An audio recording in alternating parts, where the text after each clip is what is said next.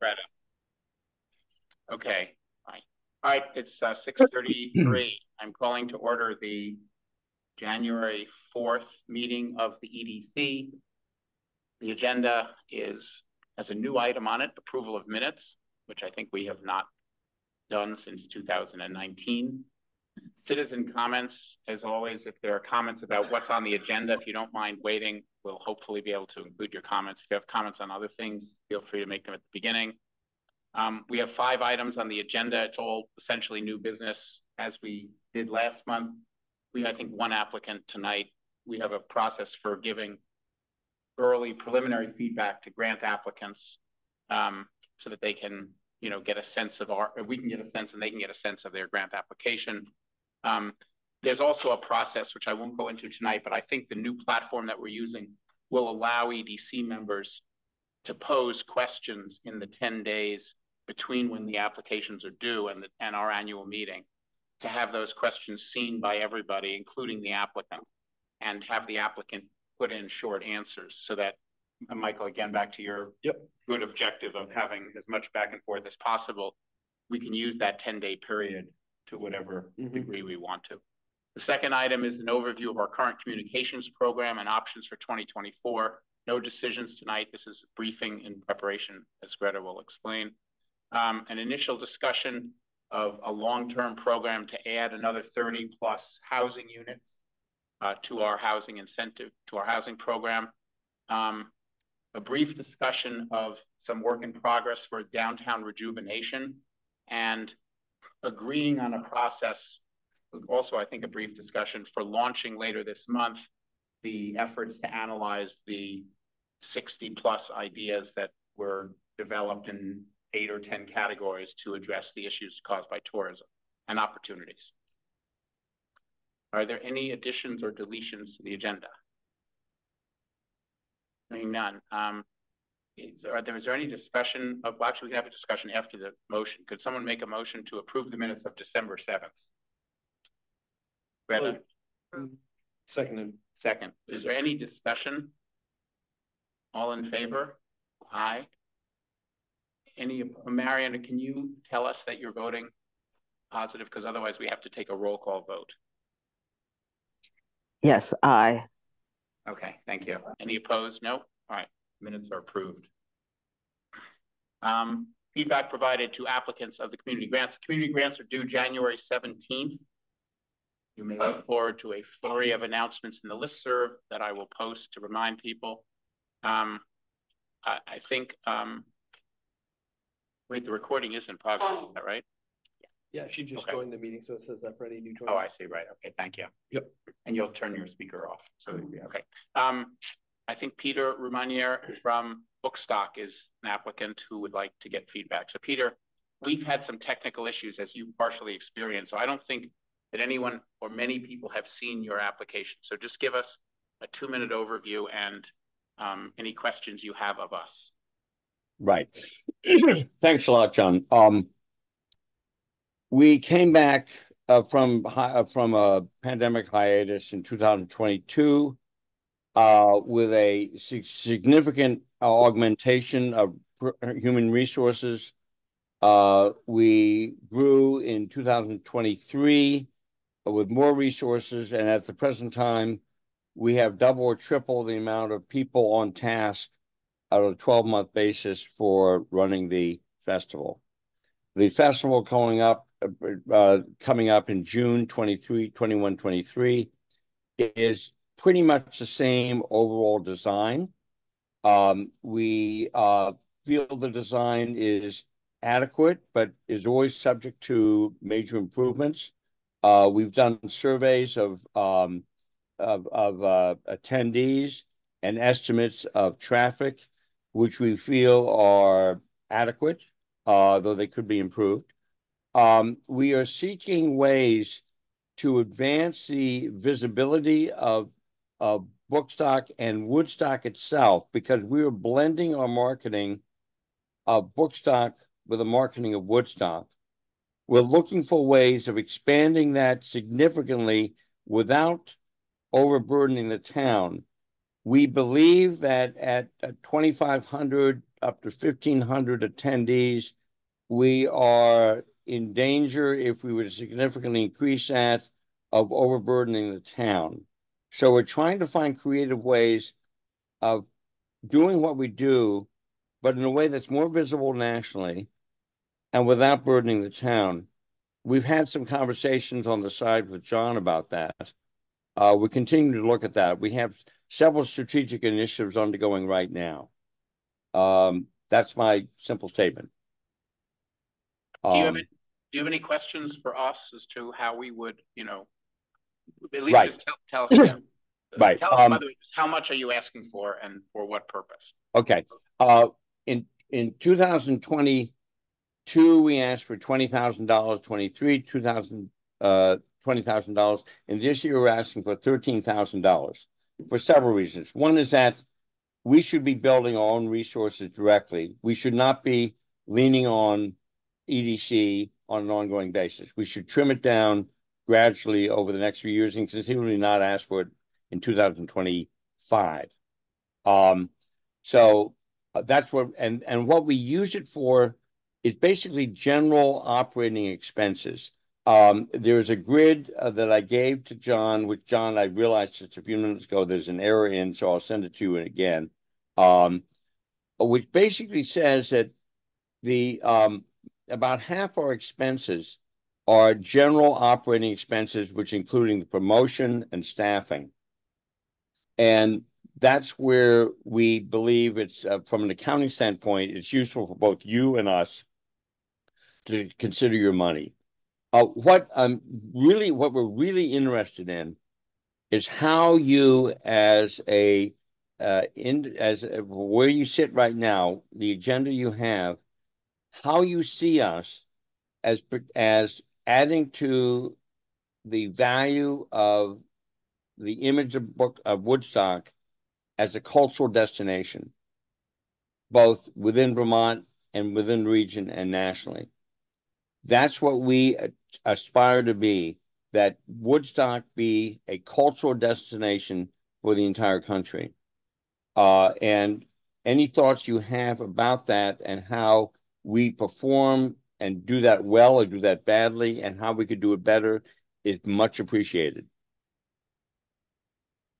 Are there any from EDC members or any questions of Peter? Folks online, you'll have to just remember to either wave your hand or raise your digital hand. Peter, sorry, Deborah, are you raising your hand? Oh, you're muted, Deborah.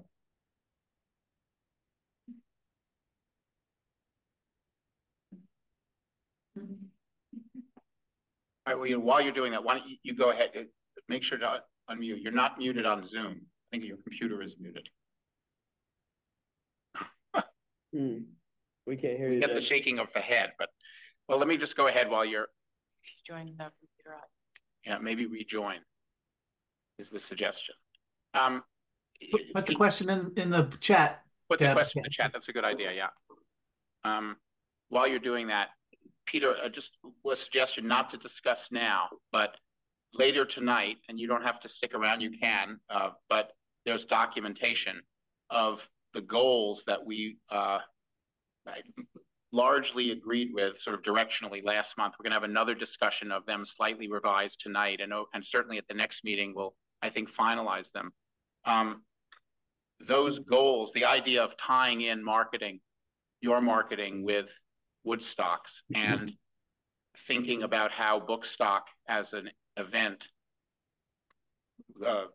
benefits and builds Woodstock, I think is a very important, is something that I would at least look positively on.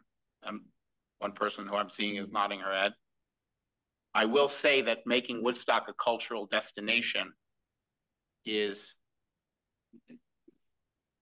not, those are not the words that we use in our goals, although I don't think it's inconsistent with our goals, but there are some other goals that you might look at. For example, trying to attract people to move here. Right. That you might be able to think creatively about how Bookstock could enhance that, and it might shift a little bit what you message, and even possibly, not particularly your events, but but maybe a small part of it. For example, maybe you have a booth with realtors.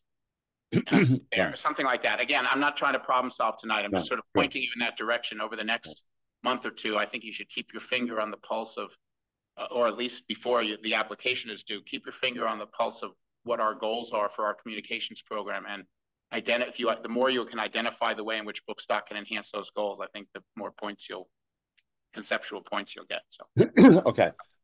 If we can, I hope we continue with you, but even if we do not, even if we don't get any funds, and I hope we will get some, we really would benefit by an active participation, not necessarily of an EDC member, but somebody who can represent the kind of goals you want for us to have, and represent that on a fairly active basis in our marketing, which moves, basically from week to week between now and June, and then from June throughout the rest of the year. Having an active presence by somebody who can articulate it at meetings would be extremely valuable. Okay, we're having a marketing meeting tomorrow night, for example, and were we to have someone there who can say, "This is what we think you guys should be doing," would be very valuable. So I'm going to ask Greta whether we can attend weekly meetings or not. I don't want to speak for others, but at least Greta Calabrese and Marion Abrams are the two EDC members who are involved in that. So I'll just leave it to Greta and you to connect. And yeah, Peter, I'll send you an email. I'll get your contact from your application and send you an email. Okay. Now let me ask you a housekeeping question. The deadline is the 17th, but it seemed to me the only way we could do something is to actually submit something. And I submitted something, which, John, I realize you then flipped it back to the draft. So we have a chance until December the 17th to change it as long as it stays a draft. Is that right? correct. There's no reason to push submit until the last day, as long as you don't forget. Okay. And just bear in mind that the financials I sent you, the grid is an error. Okay. That's fine. We'll wait for that. Okay, good. Is it Gretel? Greta, yes. Greta, if send me your email if you can tonight, and if I want you to consider sitting in on at least some of the meeting tomorrow night at 6. Okay. I mean, I cannot underscore the importance, because reading something in a document, an EDC document, is fine, but having someone say, you guys, you're missing something, okay? Or we really like that, we want more of it. That has enormous importance for us, okay? Because we frankly see ourselves as marketing the town. You go on our website and we're marketing that, which is, by the way, very different from other literary festivals. You go to other literary festivals and you don't really know and you don't really care what town they're in, okay? From their websites. We study other literary festivals to see what they're doing versus what we're doing. So I mean, given the way we use the green, very, very geographically specific and unique to Woodstock. We will never do online in any significant way, any online author sessions, because that does not reinforce the town. So are there any other questions for Peter or comments? Peter, I would just first say, great. The last Bookstock was awesome. I'm really excited to hear that you're coming back with the same programming kind of style, and I thought that it was really, really wonderful last year. On the traffic concerns and what you're doing to, either alleviate or manage or measure the traffic concerns on town, and some of the pieces you're talking about, not trying to grow outside of our britches maybe a little bit. If you could go into that, either not now or maybe we can talk about it offline, I think that would be something that might suit or really help towards the application. That would be useful. And what I could do with offline is to go through the attendee survey we did last summer and the estimation of traffic, which we did in 2022. Right. That's great. I look forward to hearing from you. Anything else? Okay. Oh, sorry, Deb. Yeah, I think you're still muted. We can't hear you. We can see you talk. And you're not muted in Zoom. Maybe it's your microphone volume, Deb. I'm gonna mute it and then Maybe ask you to try unmute. signing back on with computer audio. Oh, sure, you did I've that. just asked you to unmute, but I mute. There you go. Say something. No, I think it's your computer. It's not Zoom. Maybe All she's not really speaking with audio and messing with us. That's true. She could be. Thanks, Todd. Pantomiming. All right. Well, in any event, Yeah. okay. All right, Deb, I'm sorry. We've got to move on, but keep trying. Or Greta suggesting you rejoin. I didn't go off and rejoin, but I don't know if you did that or not. But, yeah. She's typing. Yeah. Just so you guys. No, those are okay. About Marion's illness, which we all. Yeah, Sorry, yeah, Marion, you're not feeling well. just try quitting the whole app and coming back. That usually solves it. If you didn't already. You may have your microphone off on your computer itself. Right. All right. Well, you know what, Deb, I'm just in the interest of time. We're going to move on. There is going to be an opportunity, as I said, for individual EDC members to send questions to applicants between the 17th and the 29th, or is that the 29th? I think is the day of the annual meeting. Yeah. I get moved in for each. So Deb, will be able to direct your questions to Peter, or obviously you could just contact him. Okay. Next on the agenda is a review of the current. Thank you. Thank you, Peter. Sorry. Next on the agenda is a review of the communications program and what's in options for 2024. And I need to share different. Jennifer, would you like to come? There we go. Chair ready for you. I was wondering what you were doing there with the chair. I don't know. I was like, there's up to something fishy over there. Yes.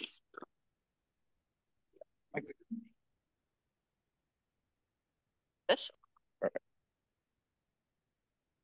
We all kind of have. Yeah. And would you like us to say that? Yes, if you do. He's. Sorry, I will. Okay, just say next. Are you nexting? There's a message from Deb Green. Oh. Want to check that? Peter, we will be setting up a meeting with you to create a review of your last grants, and I can ask the questions then. It will be helpful to understand budgets, growth, and where else you are getting grants and sponsors. I'll send an email and we can talk further. Thanks. That's from Deborah Green. All right, thank you, Deb. Okay. Okay, we can start on the next slide. Easier said than done. Yes, thank you. So hello, everyone. Jennifer and I are going to go over our presentation of our current marketing and communications program and what our goals are for next year. And you can kind of see our outline here. Jennifer is going to be presenting in the beginning about this past year and what the goals were. And Jennifer, for those of you who don't know her, is the current head of marketing of the Woodstock Inn. Prior to that, she also worked at Sugarbush and the Trapp Family Lodge, which gives her a lot of experience with communications programs in other communities in Vermont. And we are very lucky to have her volunteer a significant amount of her time and expertise to our marketing working group. So she's going to get the meeting started. And then I'll go through the other goals and how our goals are shifting and present two plans, Plan A and Plan B, that are options for 2024. Go over those budgets briefly, and then we will have a group discussion. So we ask that you hold your questions and comments for the group discussion part.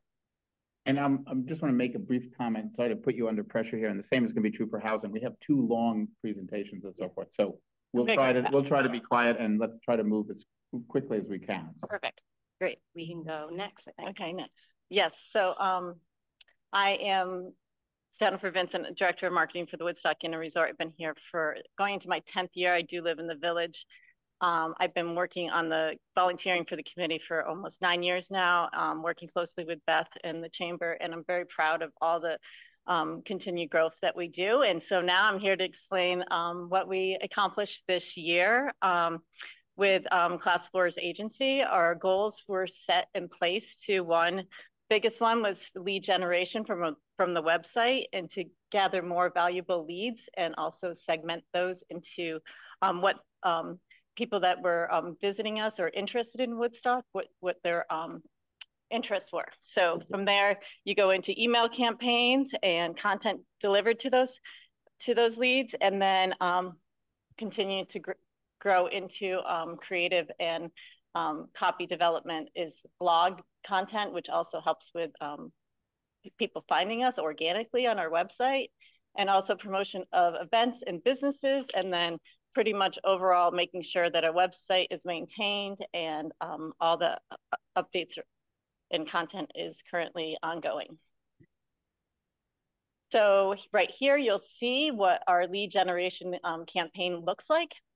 There was 2 offers. They were used to book a stay, win a stay in Woodstock. We did 1 stay a month, and this gathered many leads. Our database is now almost at 26,000 email captures. You can see that one of the images is a picture of the inn. Just 1 ad, it's created almost 4,000 leads. And then even just our iconic covered bridge, and how people are like, see this pop-up window and then get their capture, and then they get broken down into segments of what areas of interest and what they want to hear from us about. So this is starting to build our communications platform. So then we go into social media, which is another big engagement tool that we use. Can't really see the calendar, but one of the things I wanted to highlight here, it's not just posting, it's not just reposting, it's really working together on having a calendar and making sure we have all the touch points, all the events going on in the area, move here, live here, what kind of activities are going on, shop here, all the things that we have that makes this community so vibrant is right on this social media platform. And so there's that was just really a calendar, but those are like some like really beautiful posts that we use. If you can go to next, because this one is hard to see. These are our 2 top performing creative social posts that we did. You can see that we also integrate not only just photos, we do video. So there's a family activities video about fly fishing and all the recreation you can do in this community, and just really driving people in to see what happens here. And that video played 8,200 times. Like, I mean, just the people are engaged and wanting to learn more about us. And then you just have a beautiful drone shot of the village and foliage.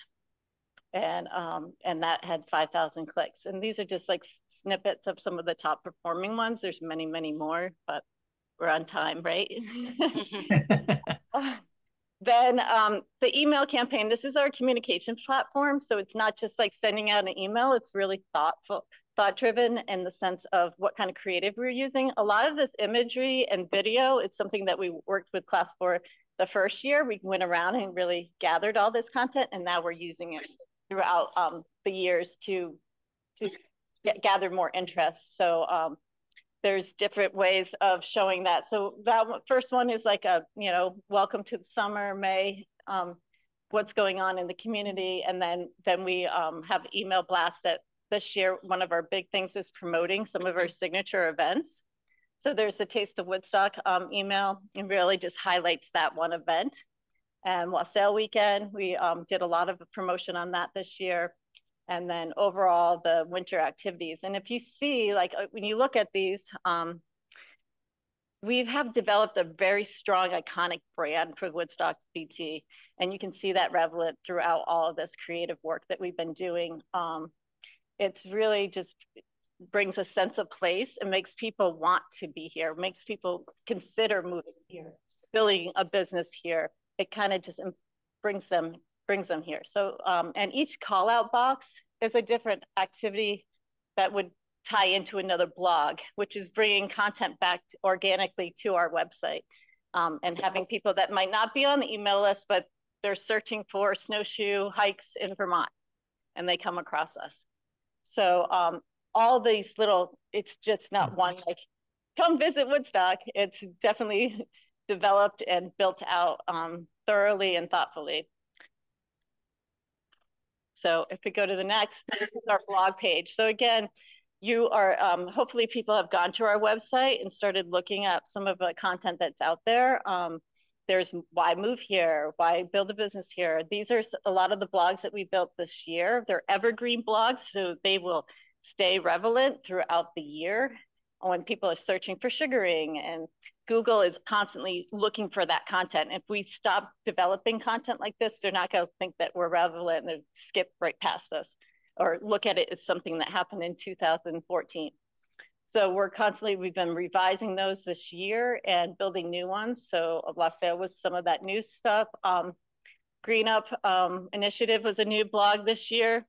I think it's very important to share our story as a community of like how we are sustainable and what we do here with the national park and Billings Farm. There's a lot of great stories that we need to tell. And I think people that are considering a new location for a job or for a business or just to live and move their kids here to go to school, these are content-driven pieces that kind of put that picture in their minds. So, am I going too fast? Okay. Perfect. All right, great.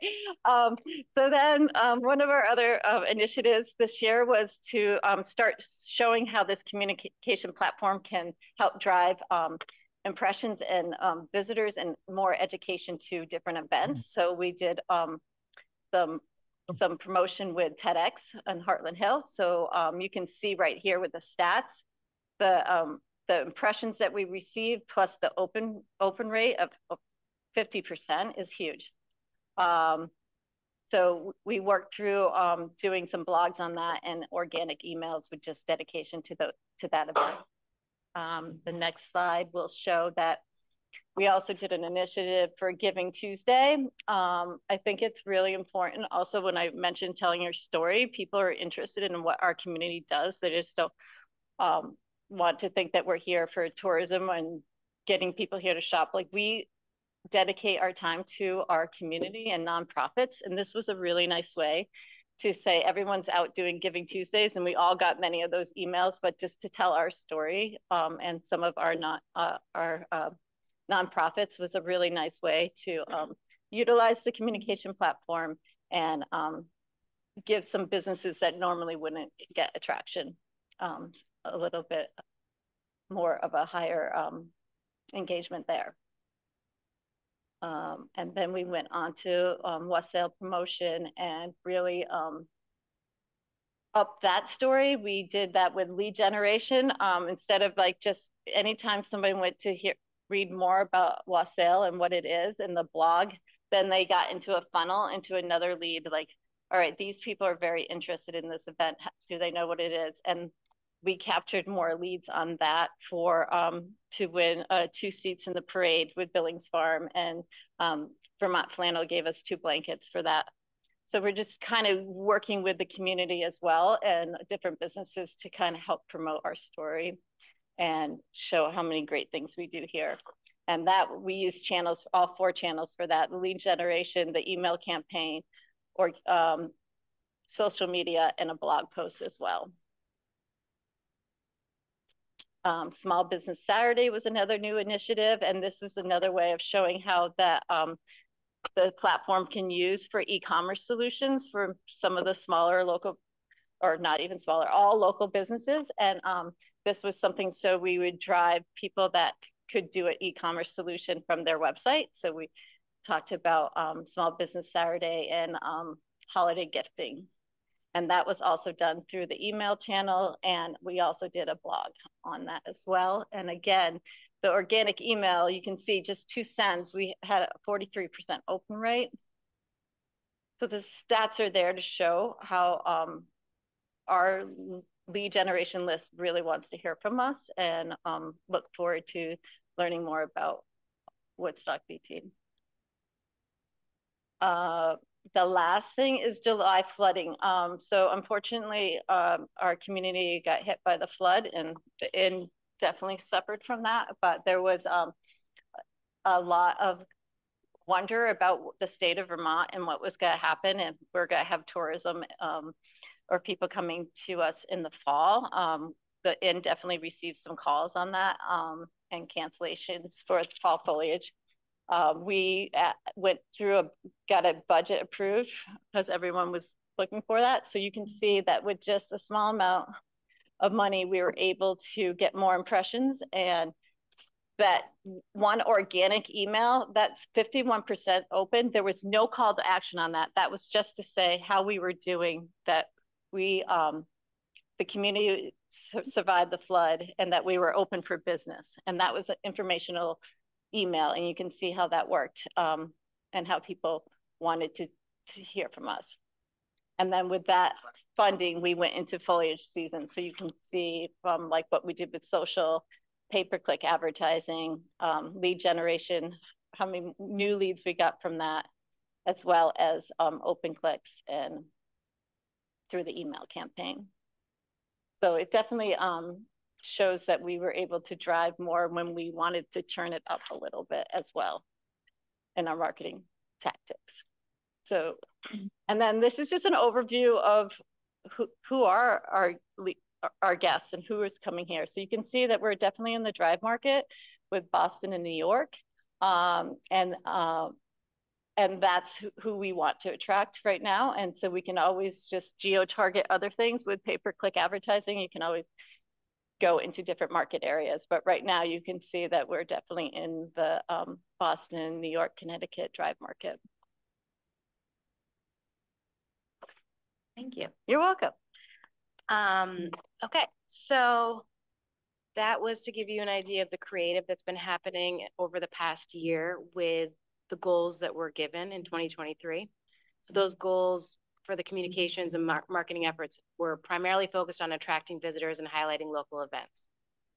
Clearly, we feel those efforts have been very successful. And going forward in 2024, our goals look a little bit different. And they're shifting towards these items here. So going forward, we're focusing on attracting visitors who want to live here, who want to work here, who want to open a business or restaurant here, attracting visitors who want to stay in Woodstock and meaningfully engage with the community, attract visitors during the slower months, and communicate our events more effectively to both residents and visitors. And that these goals are still, yet to be fully adopted by the EDC as our official communications goals for 2024. But as of the last meeting, we did have mostly everyone, and again, these have the wording may look a little bit different here. But as far as our communications platform for the last year being very successful, it's wonderful, but a lot of the feedback we've received recently is that during some times of the year last year, it was an unsustainable amount of visitors. And so going forward, this is a way that we have decided would be really great goals to focus on to shift our communications and hopefully make some changes. So with our current communications program through Class 4, we're hoping to pivot to accomplish these new goals by developing thoughtful email campaigns, blog posts, social media focus, and new content creation highlighting job opportunities, information about our school system and childcare options, spotlight on outdoor recreation and regional points of interest, local business highlights, sustainable builders for those who want to come and build a home here, effective events calendar, just to really build out that events page on our website. We all believe that for both residents and visitors alike, we could use a lot more things to do on that calendar, and also just a more in-depth look at day-to-day on a monthly basis. And then perhaps also just using our communication program to talk to those out there about a code of conduct once they're visiting Woodstock, and what our hopes are, and what private properties are private properties, and etc. So to be decided at our meeting in February, should we continue on with Plan A, which is our current communications program with Class 4, while shifting the platform's focus toward our new set of goals? Or we're also going to be proposing a Plan B, which would be to hire an in-house part-time contractor to develop and manage a communications program with our new goals as their focus. This is the breakdown. I apologize that it's tough to read. Thank God I have something right in front of me, so I apologize. But basically, we have the functions going down the left-hand side, and then what the comparisons are for Plan A and Plan B. Again, Plan A is the current program through Class 4. Plan B is less money. It's also less, it's going to be a little bit less of everything. Now, the budget that we've proposed for Plan B is $3,800 per month. That's taking into account the monthly bills that we need to continue on with, such as website maintenance and a program that would allow us to do email sends for a list of roughly 25,000 addresses. And then it goes down from there. We're assuming we would be able to hire someone at $40 an hour to work 20 hours a week. So this is a part-time position that we'd be hiring for. Versus Plan A, it is a full team of professionals from the Class 4 agency and pretty hands-on full-time. So does it make sense for me to kind of go down through each one of these columns with everybody, or you're all able to read it, right? Okay. I think the one thing just to highlight is it's less expensive, it's less volume, and it's less sophisticated.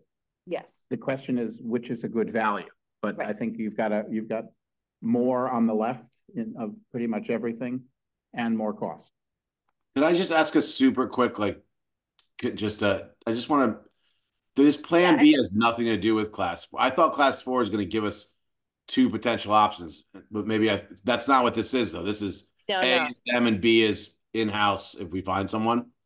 Correct. Plan B would be going a totally different route. So do they say they won't give another option, or am I just remembering things wrong?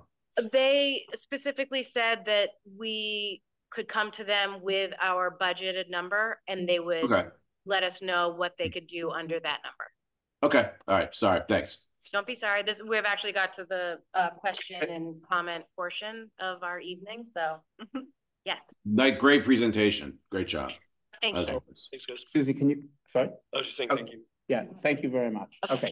I'm Susie Stoles, Woodstock Village. So yeah, I love the new goals. I love that. I'm really happy with that. So we have this new school and we need to recruit people to send their children here.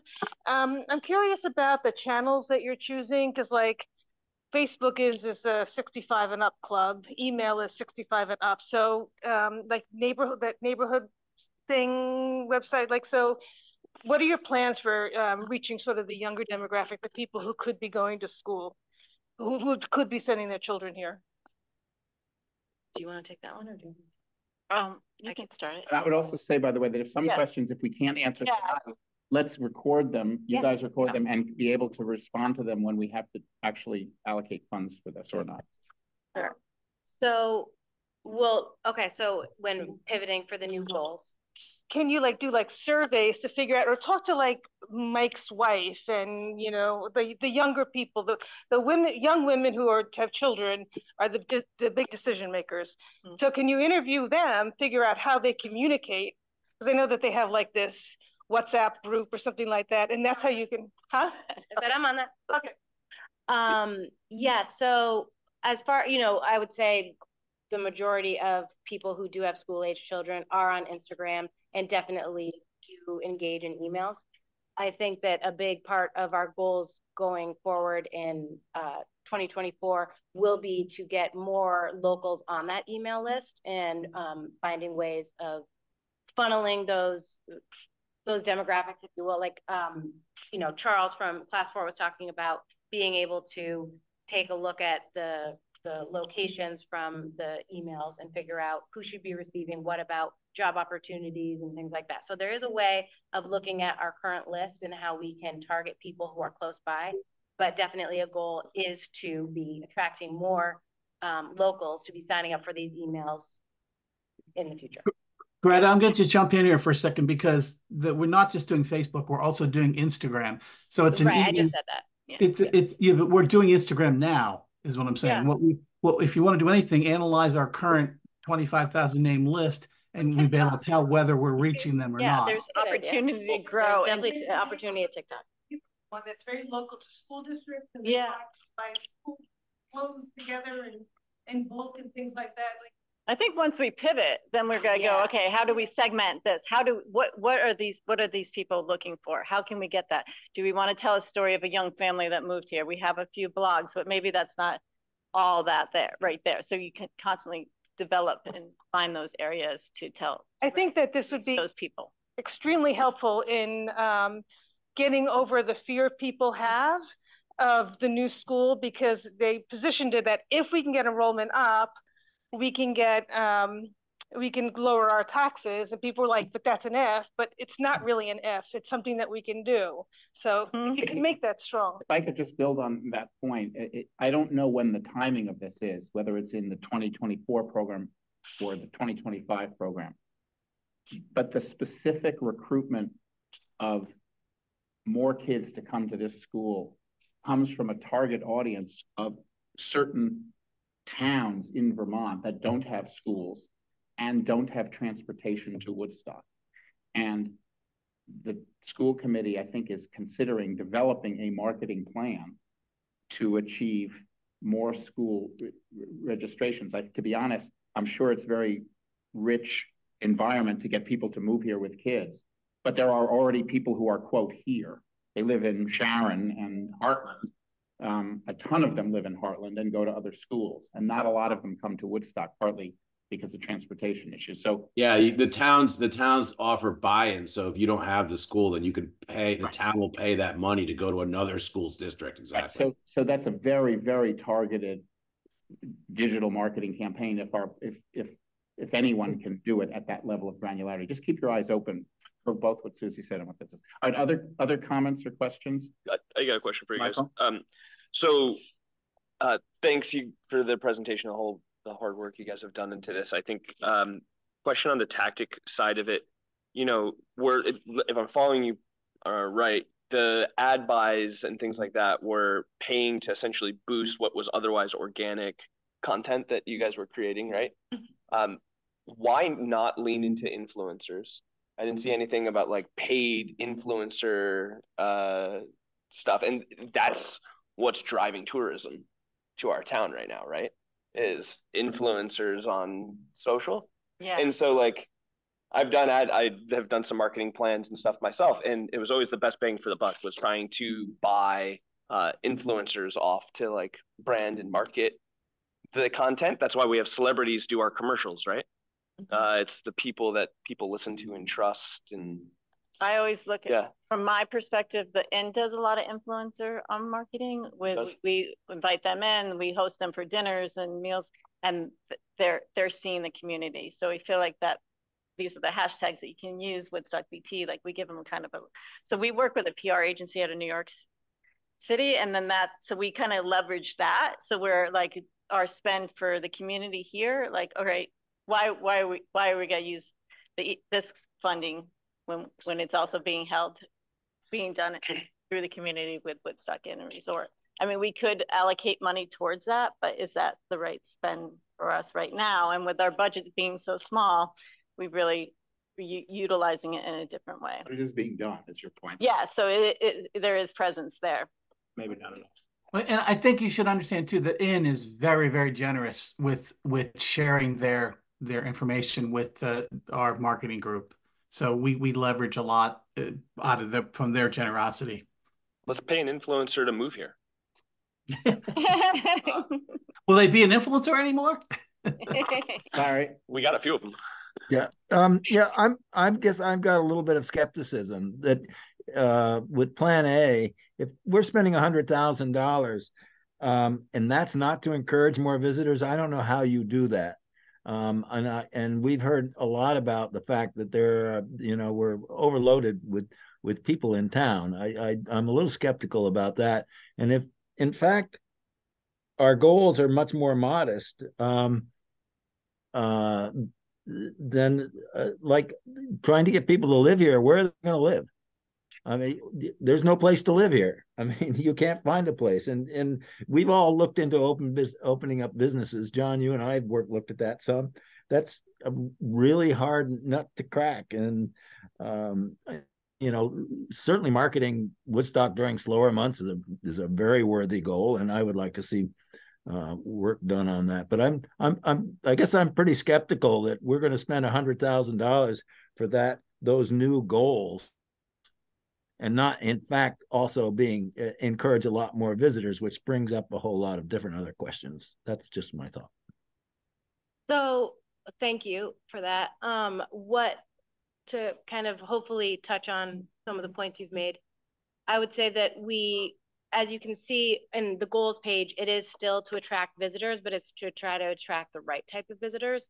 We still want to support our merchants, our local merchants, and make sure that there are people coming into town. Given our local survey results, 98% of the local community does understand that Woodstock benefits from visitors. But what we're trying to do, especially given, there's some evidence that the number of tourists has gone up, but the average spend per visitor has gone down. And so what we're really looking for is to attract. You don't really know. You don't know that. You know meals and rooms, but you don't know anything else. I would wager. Well, yeah, it is a good. We know 55. I'll share the data with you in a minute. Yeah. But what I was going to say is that the current level of visitors is not sustainable. However, if we really engage with the right people who are going to have a long-term relationship with Woodstock and stay, whether long-term means staying for a full weekend, not just driving through, or if it means coming here, falling in love, and opening a business or moving here, then I think that the sophisticated platform that we have through our Plan A currently really helps us dive into the ways that we get those those visitors' attention. So, if that makes sense. I think I would add to that. I think about it. I don't disagree with what you've said at all, Greta, but I think about it from a slightly different perspective. Many of the goals that we have, like attracting people to live here and attracting people to work here, and also, well, let's just take those two, can't be accomplished without first having those people visit. That's unfortunate. Having what, John? We can't convince someone to move here without visiting here. Yeah. I know the V word is a bad word, or the T word, even worse, tourist, is an even worse word. But unfortunately, the things that we most importantly need to do, which is to get people to move here. But by the way, Vermont has the largest average plots of private property in the United States by a factor of 50%. So we have the largest private land per private property in the country. So there's absolutely room for people to move here. Remember, this problem was caused over the last 40 to 60 years. It's not the fact that we don't have a house on the many, many acres that are open in downtown today doesn't mean that we can't have more people living here. It's going to take a long time. But it's unfortunate that visitors, tourists coming here, not moving here, and not being interested in blocking traffic is a big problem. And those aren't the tourists that we want to attract, or the visitors we want to attract. But to achieve some of our objectives, we do need to attract visitors. Now, to be perfectly honest, I'm not 100% sure how effective a communications platform can be to attract people who want to move here, or to attract people who want to work here, and so forth. But we have to try, in my opinion. We have to set that. We've set it as an objective. I think we should try using the communications platform. As an example, the effort that you and I made, I think we reached out to, I don't know, 4 or 6 businesses And I would hope that this platform could figure out a way to reach out to 4,000 or 6,000 businesses.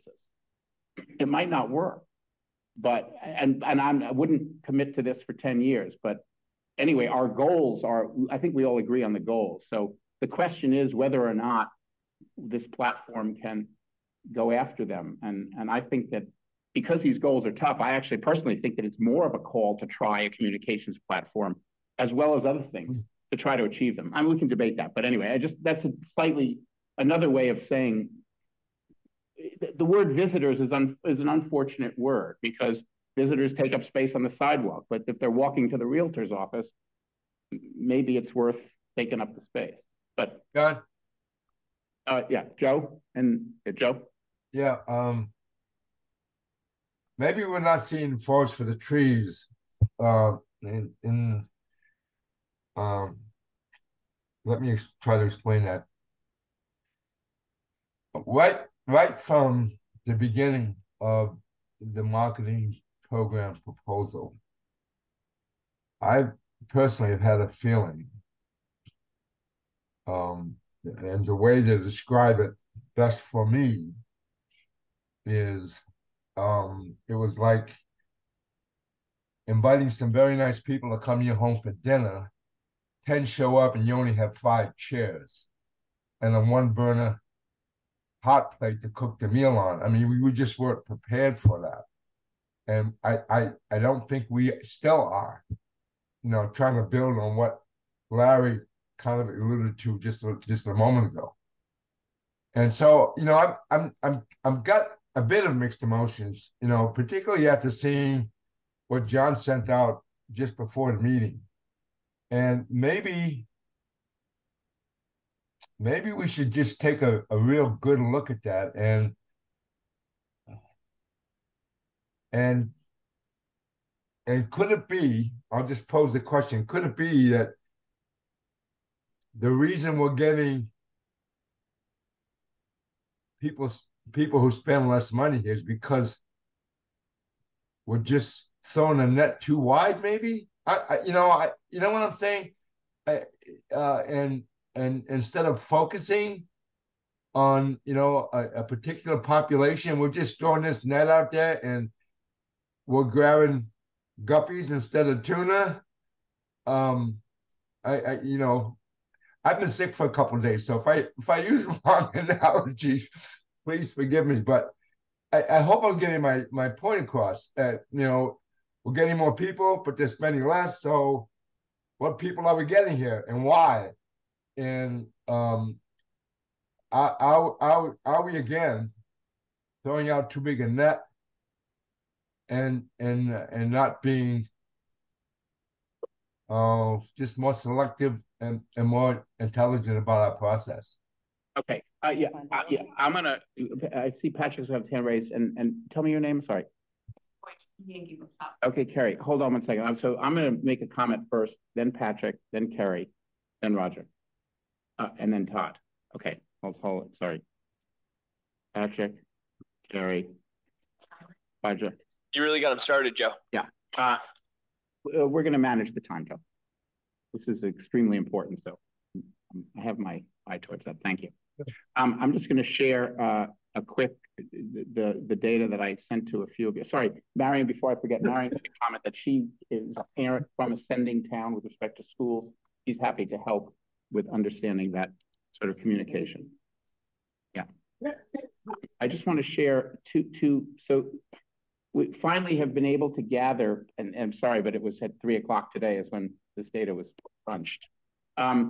2 sets of data. One is the revenue that the EDC collects, from which we can calculate the sales in Woodstock of rooms, meals, and alcohol, which is not all of the spending for tourism, but is, I think, highly correlated with the total spending for tourism.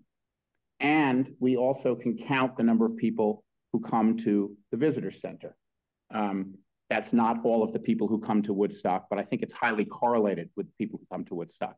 So we can look at the relationship between how many people come to the Welcome Center and how much revenue Woodstock generates in those areas and see how they relate and come to, I think, some reasonably good conclusions about what's happening without knowing what the total is. So this shows the Welcome Center visitors on a calendar basis. It grew at about 6% a year from 2017 to 2022, from 39,500 to 53,500. It's about 6% a year. I think that's a little bit faster than the economy grew during those years. So we did reasonably well. In 2023, in the last 12 months, it grew by 50%. And Beth, our number was 60, but the numbers were quite wrong. This is more accurate. So, and it's not more concentrated. It's about 40 to 45% come in September and October, and 55% the rest of the year. And there's not really a trend on that right-hand line, just for those that are interested. But then and by the way, this is calendar year, so January to December. We don't have data for the last quarter of 2023. We get our revenue for October through December in mid-February. So we only have data up through the end of September. So we're looking at, on the next page, at EDC years, which are October 1 through September 30th. That's when we get our revenue. And that's when so that's the revenue we're counting.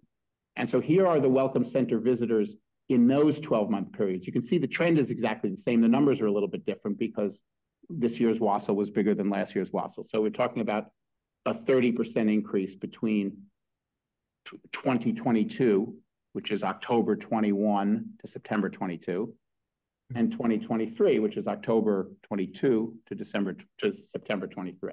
And we're looking at EDC revenue, and we're converting that to the option sales. We get 0.7% of every dollar spent on meals, rooms, and alcohol. 0.33% goes to the state. And so you can see that at a period in time, just in this last year, when visitors went up by 30%, the revenue went down by 1.6 million. Now, again, that's not a total, but that trend or that relationship, I think, is pretty close. And so when you just divide those, another way of saying that is, there's a couple of ways you can say that is, the extra 15,000 people didn't add anything to our spending. It didn't benefit anybody. The merchants didn't get any more out of it. Merchants meaning the lodging and so forth. They didn't get anything out of it. The residents had more traffic and didn't get anything out of it. And we spent a lot of money to get it. I mean, the other thing you can say is that our marketing programs look like they're working, which in my view is, it look like they're working, but they're working for the wrong thing. Or it's not the wrong, I don't mean that there was a mistake made, but they're working in a way that isn't getting us what we want. And I think that the goals that we are changing to, if we can achieve them, will change this. And to Joe's point, maybe the number of visitors go down to 50,000 or 40,000. But the number of new homes built goes up and the spending stays the same or goes up. If we're targeting, as you say, Joe, a narrower group. So I think what this supports to me is that our goals needed to change. I think we've done a good job at getting closer and closer to a very new set of goals. And I think there's a financial imperative to change the goals. And we'll have to decide what kind of platform we want to use to pursue those goals.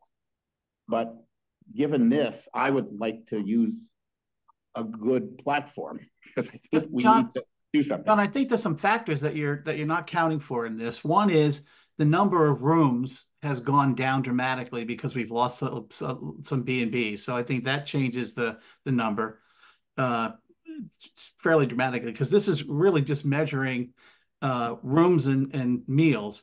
And meals means restaurants and that type of thing. So I don't think this is a fair comparison to make that determination of where the spending is happening, because it's a very sliver of what's out there. Totally agree. Totally agree. Yeah. Well, let me just point out mathematically, for this trend, for the title of the chart to dramatically change, which would be, the other title would be volume of people is up 30% and spending is up 30%. For that to be the title, a whole lot of data would have had to change. A huge change would have had to happen. So I'm not suggesting that we should invest in these percentages precisely. But the question we should ask, and we can disagree about it, we don't have to spend a lot of time, is what is the trend that the financial impact of the growth muted was that conclusion right or not? I think, anyway, that's what it is. So let me just go around. So Patrick, was that your point, or did you want to make another? No. That point came up from you with your chart. I just wanted to say, we're also maxed out with restaurants. People, they can't get into restaurants. So the fact that there's nowhere to eat, that it's flat is quite understandable. Yeah, I think it's really important. we lost a lot of short-term Hold on. housing. We lost the rare side in. We lost a lot of places. Yeah. Hold on a second, Patrick. I think it's very important we don't lose sight of those numbers. Joe, hold on. Forward. Todd and Joe, I'll give you a chance. So, but let's just go one. Everyone has raised their hand. We'll give you a chance to make some quick comments, and then we'll move. So it's Patrick. My point. I just wanted to point out that the platform we are looking for when we're doing our ads, we're looking for the best possible visitors. And that can be completely adjusted. We can raise that level. To Joe's point, we can raise that level. We're not throwing out a big net. We're throwing out a very finite net, but we can refine that net even further with the platform. It's a matter of just analyzing the data. All of the things that we do, we look for the best responding ads, but we're also going for a certain demographic. So all that can be adjusted in any of the ways that we use the platform. It's really a communications tool that lets us fine tune it. Okay, thank you. All right, sorry, thank you, Carrie. Hi, everybody. Carrie Moich from the Yankee Bookshop. I don't know how often you actually get to hear from merchants, so I thought I would speak up for a second. I'll be brief. I think the marketing is beautiful. I think you guys are doing a great job. I don't know, as far as budgets go, which direction I feel like we should go at this point. I think the new goals sound great. My concern comes from, this past year, I can say we had 3 different job applicants, great people who we really wanted to hire, and none of them could find housing. They were all trying to move here from out of state. Yeah. They didn't know the area. They couldn't find anybody. They couldn't even find a room to live in. So there are people that want to move here and want to live here. And I know that we have a housing group that's working on stuff already. From our perspective in needing to have employees in order to serve the people that come here as visitors, and our community members, the people that are here, like we need employees to keep up with everybody. And it's really hard to do that. I can also tell you, we have had a lot of growth since the pandemic. So the marketing that you're doing to get people here is definitely working. We're seeing a huge amount of traffic in the shop. They are spending more than they did in the past. So I can say that from our business to help with some of the, the data for spending and things like that. But yeah, just thought it'd be good to lend a voice. Okay, thank you, Karen. Thank you. Roger, and then Todd, Deb, and Joe. And I have one. And Jennifer, okay, and then, but that's it. And please, I'm sorry, but let's kind of make the comments quick. I won't. Okay. This is obviously a very impressive amount of work. The question is are we spending more than we should be spending? And to my mind, spending almost probably more than 1/3 of the EDC's budget on continuing with this marketing program is highly dubious. I'm not saying that it hasn't been effective. It's very hard to measure metrics. You got 1 billion impressions or whatever else, and that means that people are interested in what you're doing, which is great. We don't know how much that rolls over except for some of the proxy measurements that John's talking about. I think it's truly time, if you're going to start marketing to a different segment of people, trying to do different things to get back to the fundamental tools of marketing. I'm not saying that email doesn't have a place. I'm not saying that some of these advertising things don't have a place, but running what's in many ways a loyalty program, I don't think is going to help with the changing goals particularly. And I think there needs to be, whether it's this year or next year, there needs to be a long-term plan to start spending less money and to start working on the fundamentals like the website. The website as it is does not support the goals that you've got in mind. It just simply does not. It doesn't support SEO. It doesn't support, it's also ridiculously expensive to spend $600 a month on technical maintenance of a website. So I think that we need to take our money and put it in places where it can have a significant impact, like housing, which is not to say that there shouldn't be marketing going on and that there shouldn't be a significant marketing program. But looking at your plan B, I don't know what that person is doing for half their time. That's not enough work for a half-time person, and from what I can see. So I would say start now and start looking at how you can develop the fundamentals of a marketing program that is truly looking at and communicating to diverse audiences. Thanks. Excuse me. Scott.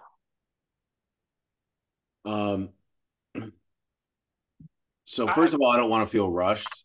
I think that's not fair. So I'm going to try to go fast, but that's a yes. All right. If we can't get to the housing, it has to be punted. Like this is what we're going to stay here on whatever it is, but I don't think we should be rushed on this. We've been working on it for months and months and months and months. Fair enough. Look, I argued with Joe and Mike on behalf of this plan 3 years ago, I think it was. And I didn't understand what Joe was saying. And by the way, I struggle because I fully think this is a badass program and runs so well, and it's probably a lot of value. I feel like it probably is.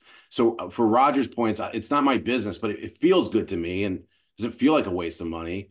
But when we have limited resources and there's all these other things going on this year and next year, I struggle with, and this goes back to something I brought up before, I personally struggle with, we talked about funding this as an infrastructure bill that would allow us to build a platform that wouldn't always have to be what it was. And that's not how it turned out in that way.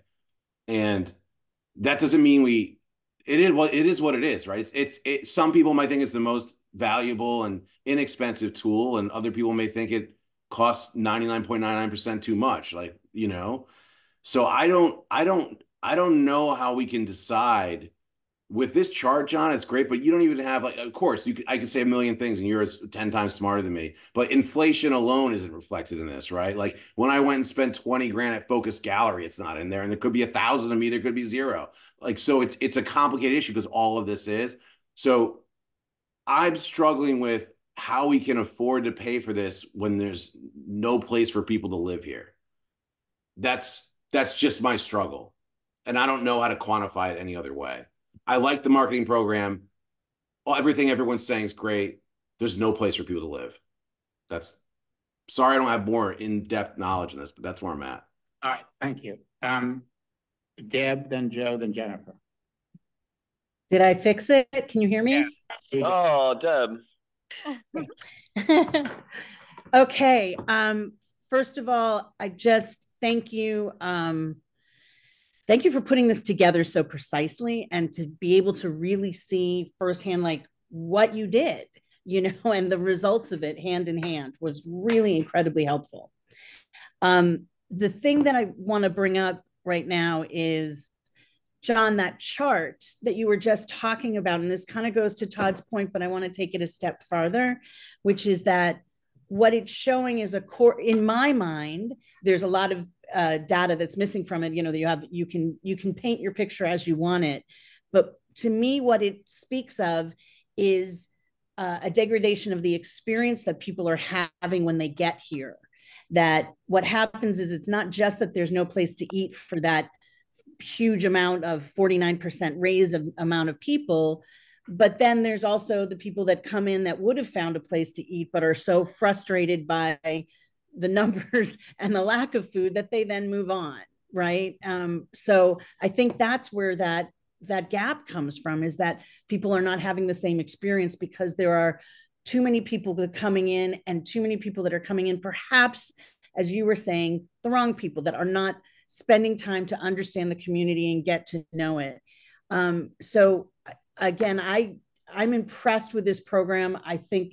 I don't see how, for me, I can decide. For me, I don't even know how to vote between plan A and plan B yet. I feel like there's still missing pieces of it. But I also really think that we should look at some of the problems, like the busing and things that are bringing in, things are changed since the pandemic. People are driving through more. There are going to be things that are happening that have nothing to do with the marketing. It's just society right now. But I think our money being spent in ways to fix the problems of the experience that people are having and the ability to serve the people who are coming through is where my mind goes to at this moment. And by the way, that's not saying not marketing. It's just saying that I think that speaks to the experience and the people coming in, coming through. I'd like to come up with some ideas about how to make that less attractive for people to come through just to pee where there's no place to pee. Okay. Not that Todd's bathroom proposal is a bad one. Joe and then Jennifer. We'll move on. Joe. Yeah, thank you. I'm very impressed, favorably impressed with the professionalism of the work that was done, and the presentation you just made. I just absolutely fantastic.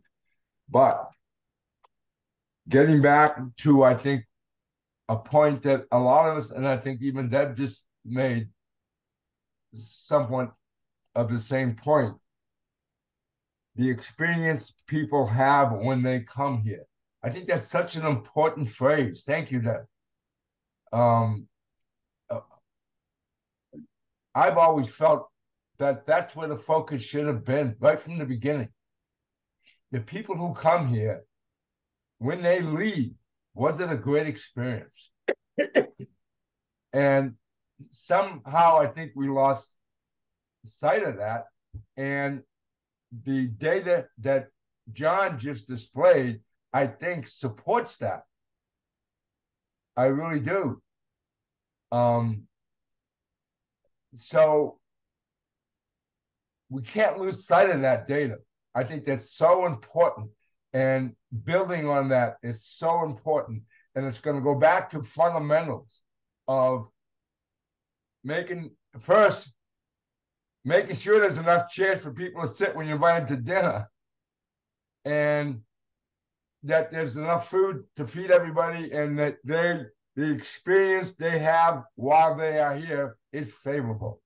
And that data, I think, displays exactly that. Thank you. Jennifer, thank you, Joe. Thank you. I just was going to make a point with the spend. The inn was closed for 2 weeks in July. And so I think that had a lot of skew to that because we had 3 big weddings. That's food and beverage revenue right there and lodging. So I think that if we could kind of like maybe work with you on that and say, okay, if this was filled, yeah, what would have happened? Would we have been even? Right. And I won't go into the marketing thing because it was a very healthy discussion, and I'm looking forward to working with the marketing committee and Greta and next steps. Okay, fantastic. Maybe defining A and B a little bit more for everybody. Good. I would just say that I think this was exactly what we needed to do, which is to have half the discussion tonight so that we can have the other half of the discussion next month. And I think we were on all of the issues that were important on both perspectives and so forth. So I think it was extremely productive. So thank you. I agree with the preparation was excellent and all the comments and so forth. So thank you for that. We're going to need to be staying late. We won't need to be staying too late, but we have another big lot of content to talk about, maybe less controversial, but a lot of content on housing. And it's the comments about housing near the end of this discussion is a perfect setup for the next agenda, which is a term proposal from the housing. And Jill, I think if you want to ask to share, you need to do that. You need to give me permission. Oh, I need to give permission. Sorry, I do that first, right? Okay, go ahead.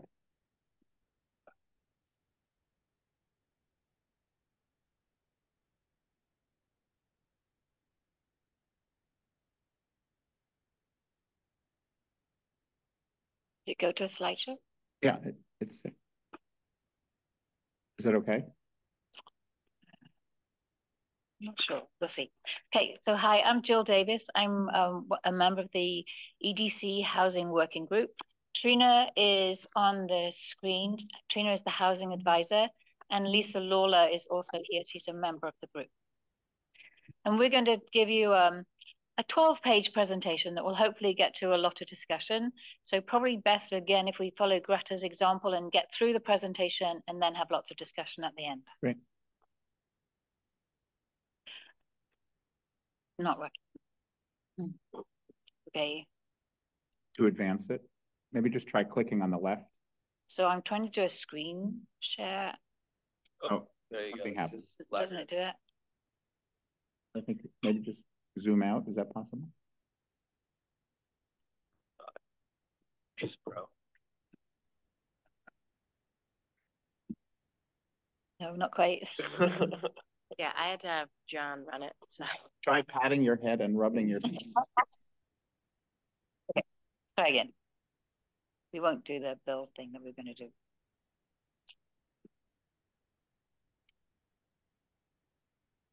Okay.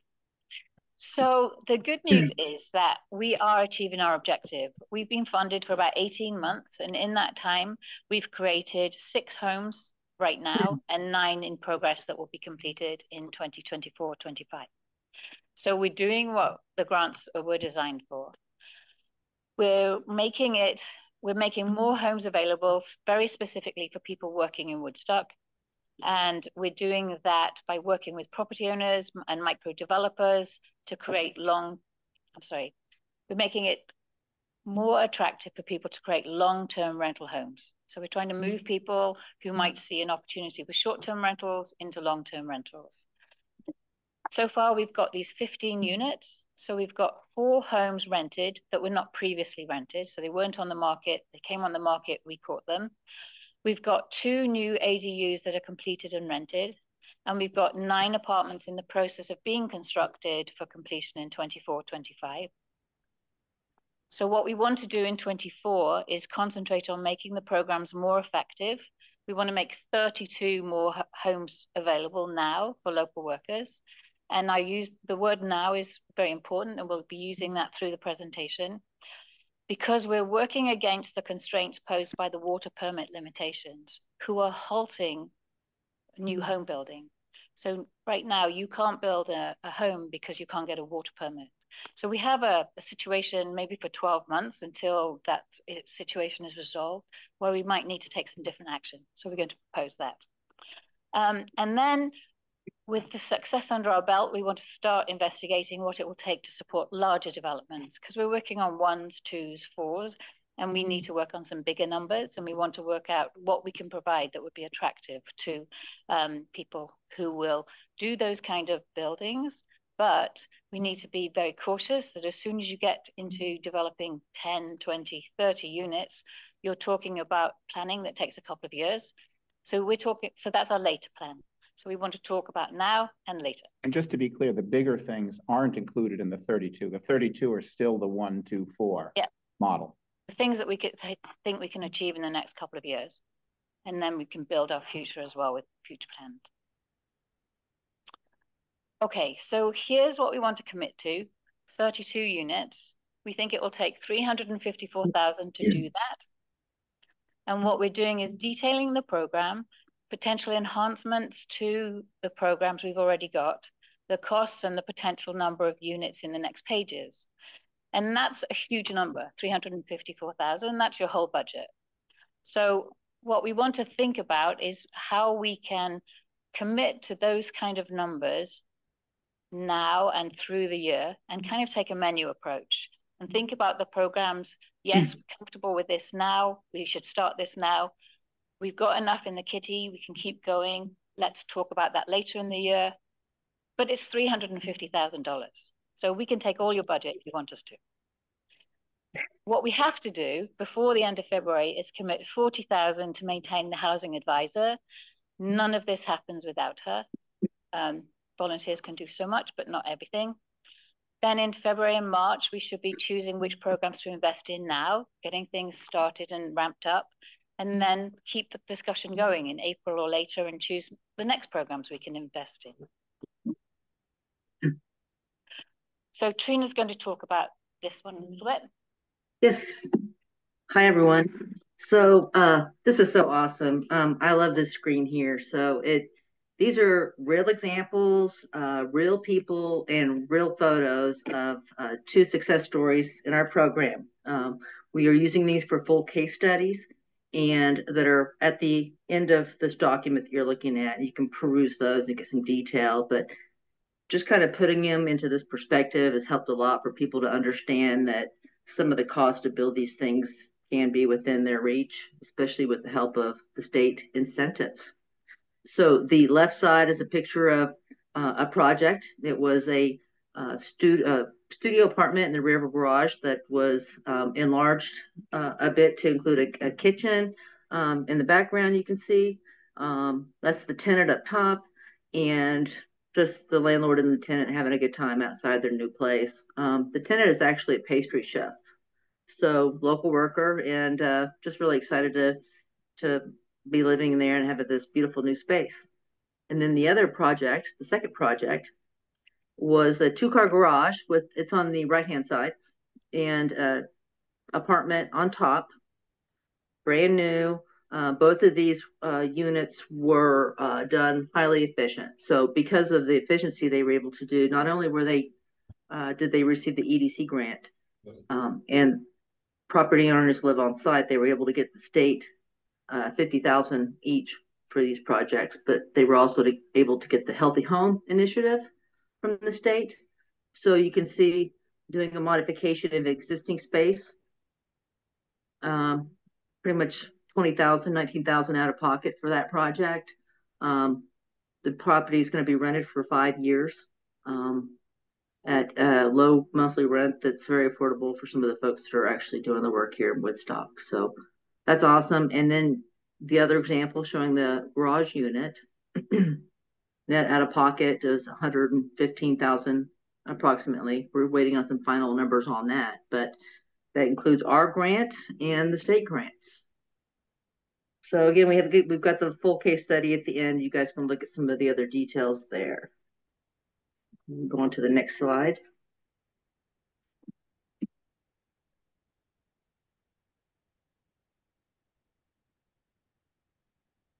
Okay.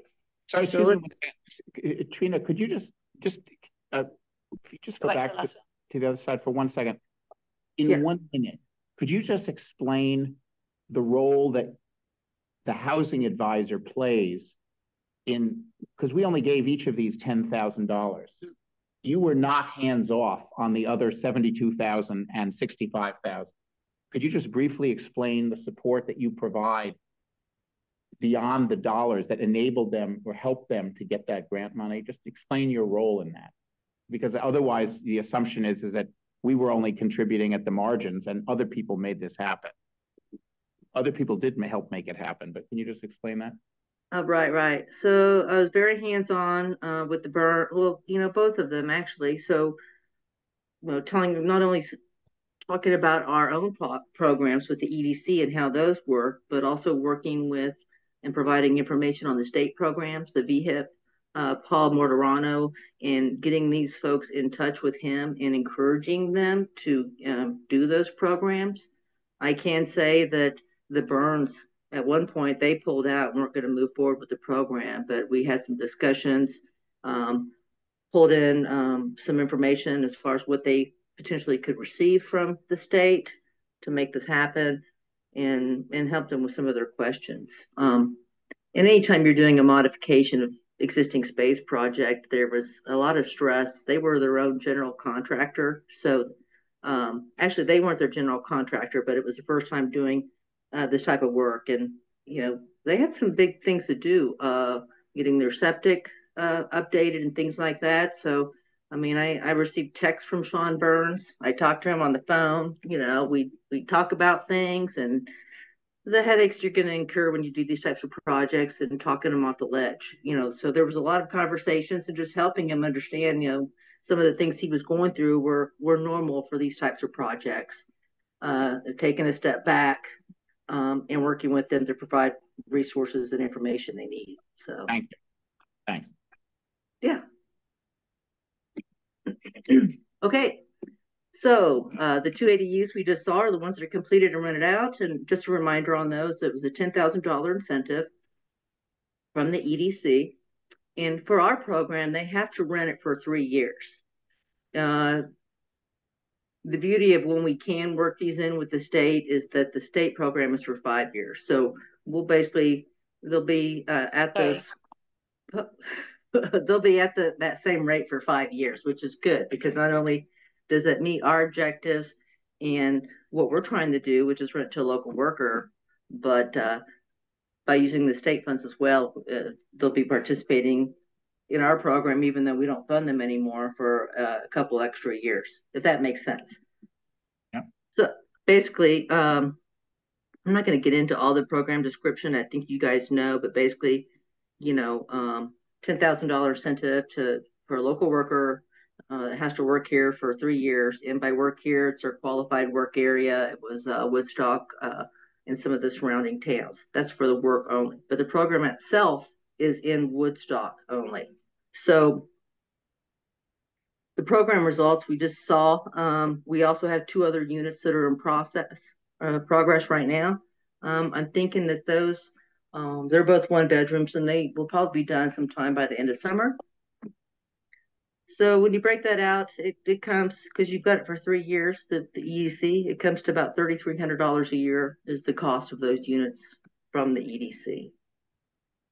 So some of the issues we've noticed is just the limitation of the Woodstock boundary. I get a lot of calls from people in Pomfret or Barnard or Bridgewater. They're interested, but you know, it's beyond our boundary. So something that we'd like to maybe consider expanding, especially with the water, some of the electricity capacity issues that we have. That's one way that we can work around that in the interim of the town getting those things addressed. And it's not an issue, but the state programs do help to, the cost alone, I guess, is the issue, but the state's program helped to offset that even more when used in conjunction with our programs. Property taxes are still a concern for many folks on whether or not they want to build an ADU and the impact that's going to have on their taxes. A lot of folks just need help with the state rules and the permit process. You know, John, you mentioned what do I do? We've had an issue recently with one of the ADUs and the state permit process. So I literally went over to her house and we sat there and we filled out the application together. So, you know, I'm happy to help wherever the folks need it. And in that case, she doesn't have a general contractor, so she's acting as a general contractor. So I'm happy to help wherever it's needed, just to get the projects over the finish line. So, but there are a couple of things we want to propose as enhancements to the programs. One is to extend the program beyond the Woodstock properties. And we've talked about doing this, and I think the select board's mentioned it a couple times, someone on the select board. But basically the idea of instead of doing just the Woodstock boundary, using some type of a radius approach, maybe 15 miles from town hall, period, boom, put it on a map. That might allow for some of the other surrounding towns where people most likely would live and work in Woodstock without getting to the outer borders of these same communities that I think was a concern before. So that's something we'd like to consider, have you consider for an enhancement to the program. The other is 10,000 enough, or do we need to increase it to 15? Do we need to allow some additional funds for some of the things that people are doing with the water capacity issues or increase in property taxes? Just increase the incentive, especially in light of some of the incentives you see from the state. But you know, it's something we'd like to have you consider. We still want to keep working with the local governments and on zoning changes and getting those out. I'd be hopeful that once Bauer gets the village zoning changes posted or they're out there, that might incent some folks to build an ADU. And also having the case studies could help people visualize what they could actually do where that didn't exist before. Next slide.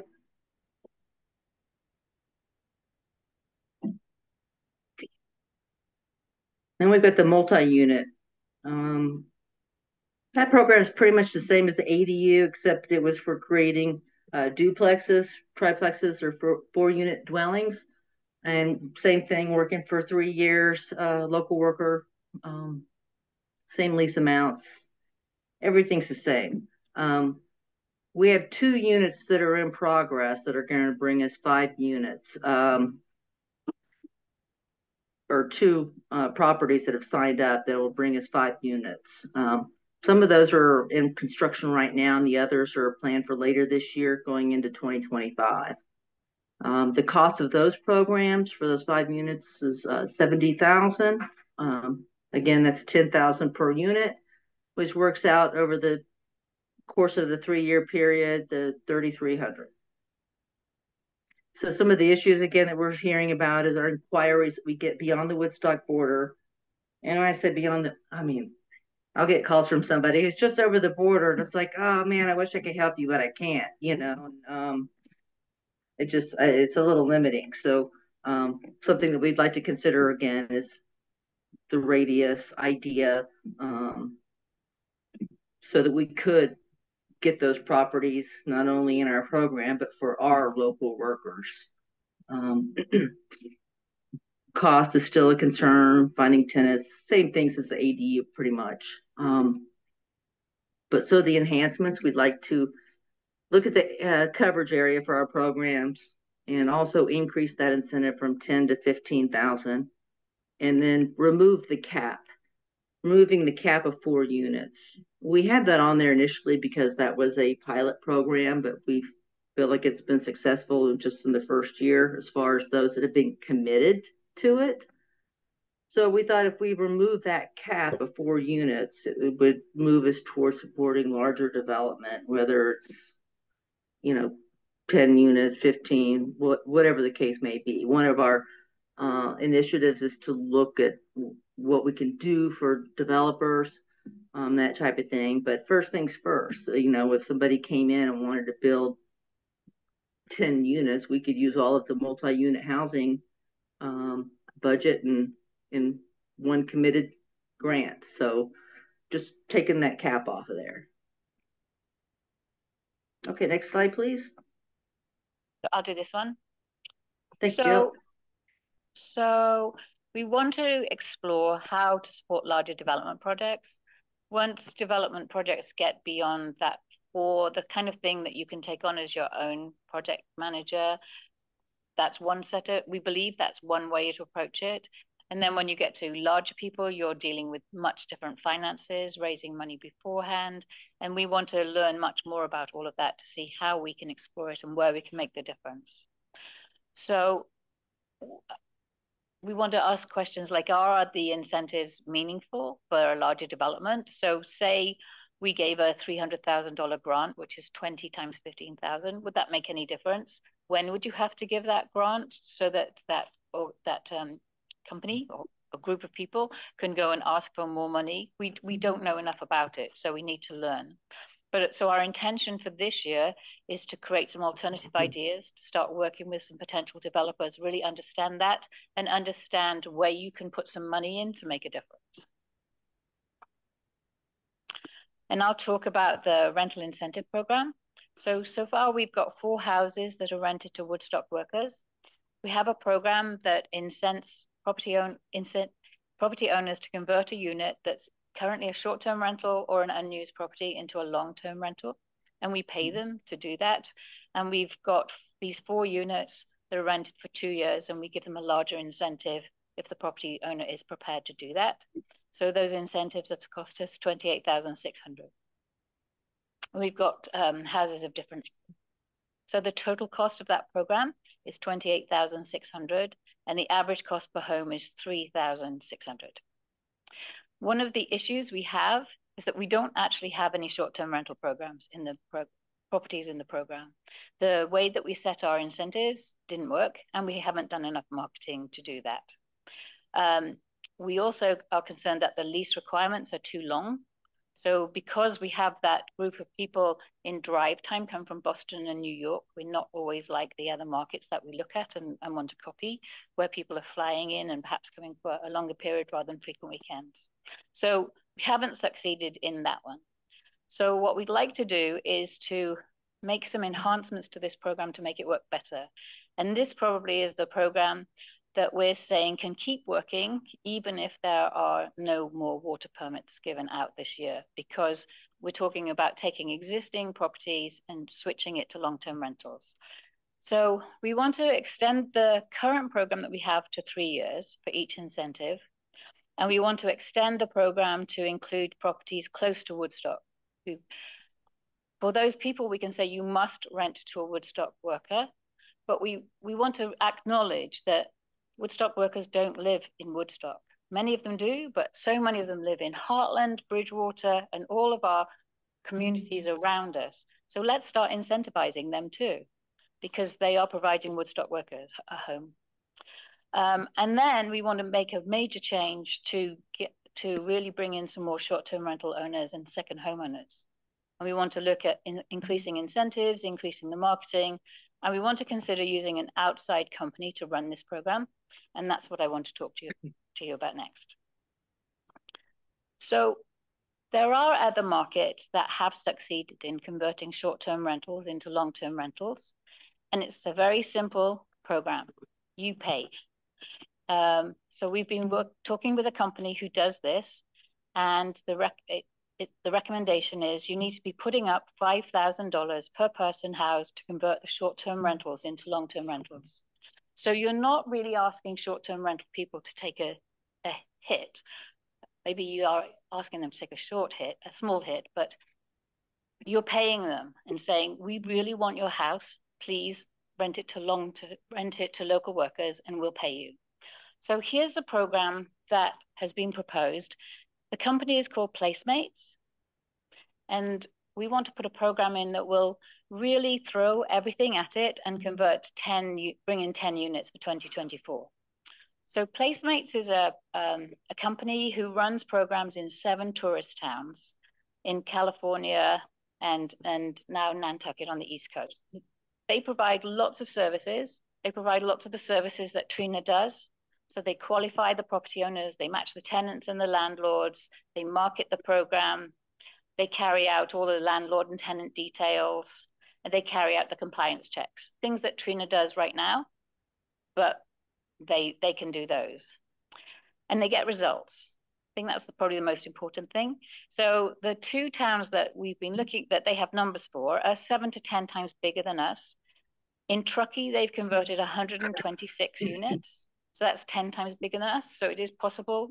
We're 10 times smaller. So we could get our 10% of that. And then in Summit County, which is where Breckenridge is, they've converted 114 units.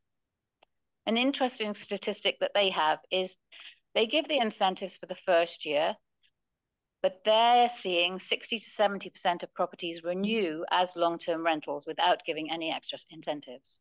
So it's not just a flash in the pan. So they wrote us a proposal that we want to share with you to say, what would it take to make this work in Woodstock? So the first thing is much higher incentives. And they do their incentives on a per person basis. We've been doing them on a per bedroom basis. They're much higher. So for example, a 2-bedroomed house, which has got 2 or 3 people in, we had an incentive of $3,500. They talk about an incentive of $8,000. Well, that's what they'd recommend for us. They'd recommend doing much more promotion. So postcard mailings, newspaper, magazine advertising, their website.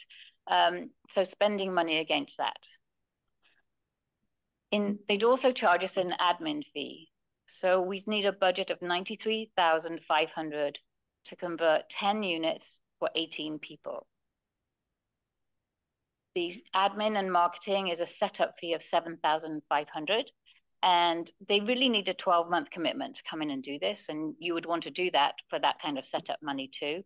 Once you're into all of that, you've got a monthly fee of $2,000 a month to pay for all the work they're doing and the promotion money. And then you've got $60,000 for the housing grants. So it sounds like a lot of money, but it works. It has worked in other markets.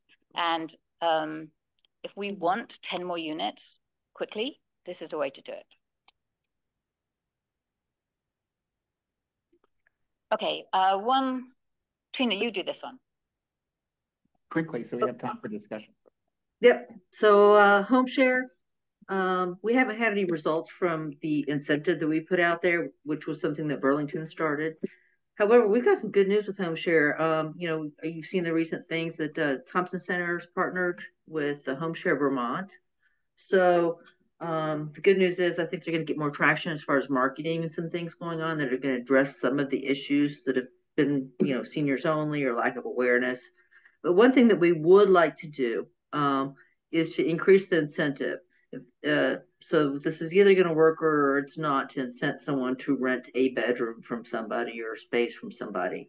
Before we were offering $1,000 a year, we'd like to increase that to be $200 a month. So it would be $1,200 per 6-month period. So $200, and after every 6 months, you would be paid. And increase it and see if a larger amount of money would offset that and get some interest. And if it doesn't, it sounds like Thompson Center has a lot of support now with Home Share Vermont and decided this is a program we want to continue doing through the EDC. I believe that's it. The next slide. Okay. Okay, so I just detailed on this slide the work that Trina does. I think you perhaps heard about it in a better way with what she's doing to support the ADUs. But what Trina's doing is doing all of the program administration. And believe you me, running a program with public money is a lot of work. She manages the EDC Housing Working Group. She works on the program design and enhancement, and she's there for the landlords, tenants, and the builders. So she's making this program work. Okay, so here's the menu page. John, is it possible to move the cursor to make this bigger? Yeah, Greta has to do that. On this screen, you mean, yeah. Do you want me to? It's not going to get much bigger. Just move it. Slide that right over. There you go. Yeah. Oh, okay, that is bigger. And maybe. All right. So here's the menu page. If we were to do everything that we wanted to do, it would come to 354,000 to continue and then enhance our programs. And that we believe that can get us 32 units. We also know how much of your budget that is. So we'd love to take a menu approach. So on the left side, you've got the different programs in the top: ADU, workforce, multi-unit, rental incentive, and home share. And then underneath that line, you've got our expenses that probably need to happen anyway of the housing advisor. So asking for 40,000 for the housing advisor. Then you've got expenses for the rental incentive if we do that one. And then we do have other expenses, but we've still got enough money in the kitty that we can keep going on that. So if you look at the column that says request, the 2024 request, those are the numbers that we want to put against each program. And those are the number of units that we think each of those programs can achieve. So ADU Workforce is a program we want to continue. We want to increase the incentive. We want to ask for 55,000 to keep that going. We're going to keep it going anyway, because we've still got 20,000 left in the budget that we haven't spent this year. The multi-unit, we want to ask for 170,000. That's for 12 units. That's one, again, that we'll keep going. We can improve the program. We've only got 10,000 left in that budget, but we can keep talking to people and come to you when we've got the proposal, and then can kind of be backwards. If you don't want to commit it now, maybe we can commit it later if bigger revenue comes in. The rental incentive one, we need money for grants and we need money for expenses. And we'd like to start that now. We'd like to get that going. It's going to take us a bit of time to set it up. So we'd like to be asking for 87,000 to get that going. We need that commitment in one go. Just to be clear, that 87, the cost of the program is about 93. You've got 6 in the bank. Yeah. You're asking to fill up the 93 so we can make the 12-month yes. commitment to the company as a pilot. And then get going. Yeah. And then Correct. the home share one, we want another 2,000. We've got money in the budget, so we'll do that. We'll do it anyway. We might come to you if it takes off. We'll come and ask for another couple of thousand to help keep it going. I don't think that would be our top priority. What we would ask you for approval for as soon as possible is to maintain Trina's contract. That's the 40,000 there. Okay. Just a quick comment for process comment, and then I'll just open up for discussion. We've let one EDC member go, and I've told people we're not going to vote on anything tonight, knowing that we can vote on the housing advisor next month. The funding runs out at the end of February, and we'll be voting on the communications program presumably next month as well. So this also, like the first presentation we saw, is a kind of a briefing in advance in detail about what it is that's coming down the pike. But we do need to, as we say, there's still $50,000 of incentive money available roughly, but we do need to have to approve the housing advisor if we want to have any housing work done. Yeah. Okay, any comments or questions let me just check with EDC members first and then Susie. Anything from EDC folks? Todd, Joe, are you relaxing or raising your hand? Jill, I've got a question for you. Sorry. Well, I'd call him Todd first and then sorry. Come on. Yeah. Okay. So this is, of course, incredibly well done. I can personally say, for anyone that cares to listen, that Trina is such an asset to this town. She's just amazing, so smart and so compassionate. And I just can't thank you enough, Trina, for your work. You just thank you. And really just talented to shit. You're amazing. I appreciate that. Thank you. Yeah. Well, you're welcome, but thank you. I only just have because I'm the dumbest member of the EDC. Can you just circle on the computer screen what you're asking for as the minimum, where that 90,000 is? I couldn't add it up and figure it out. So Trina's is 40. Then is there 50 Trina's other? 40 here. No. The 90,000 doesn't include the 40. Right. Sorry. Right. You're talking about the rental incentive program. Yeah. So then it's 120. So we want to hand that off. To make the rental incentive program, we need this 53,600 here, and then this 33,400. I got it. And then Trina. So two. And then Trina. Okay. That's all. That's my only question. Great. Yeah. Great. So that's 130,000 is what we'd put as our first priority, I think. Right. Okay. I think it's good to know, Jill, and that, or everyone on the call, that the payment cycle is typically spread over 3 years. And if you flip down to that next slide, Jill, it kind of shows the money that we ask for now is to be committed for these grants and the work that needs to be done, but it's typically paid out over a 3 to 4 year period. For example, if you look at the grant from 2022-23, that money started off, it was committed in 2022. We paid some out in 2023, and then we're going to pay some more out this year. So that's typically the cycle we're seeing, which is based off ramp up time once they sign the agreement, the 2 year rental term, and 2 years to build, which we've got that down to 1 year in some cases, but just to give you an idea. So this kind of gives you a forecast of how those funds will be broken out over the next several years. Okay, that's all. Michael had his question answered. Susie, if you can come up to the podium, and then Deb Green has her hand. So in terms of expanding it to the local towns, I think it should be expanded to anybody who sends it. So the school system is like more than Woodstock, right? It's Bridgewater, it's Killington, it's these things. Anywhere where we send kids to school,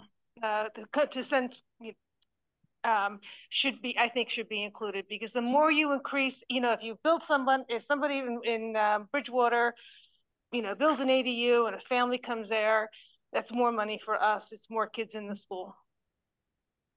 It's about 25,000 per child, just if anyone wants to know. It's a very interesting concept of an employee/school child program. Yeah. I'm going to add you to the list, Roger. That's really smart, Susie. There was another, Deb Green, and then Roger. Was that Susie who brought that up? Yeah, that was great. Okay, thanks. as always, really beautiful. Trina, can you go back one slide? Yeah. Is that the one I want? I don't know. Maybe it's the one before. I don't know. It had numbers on it. Let me see. This one? Oh, the air.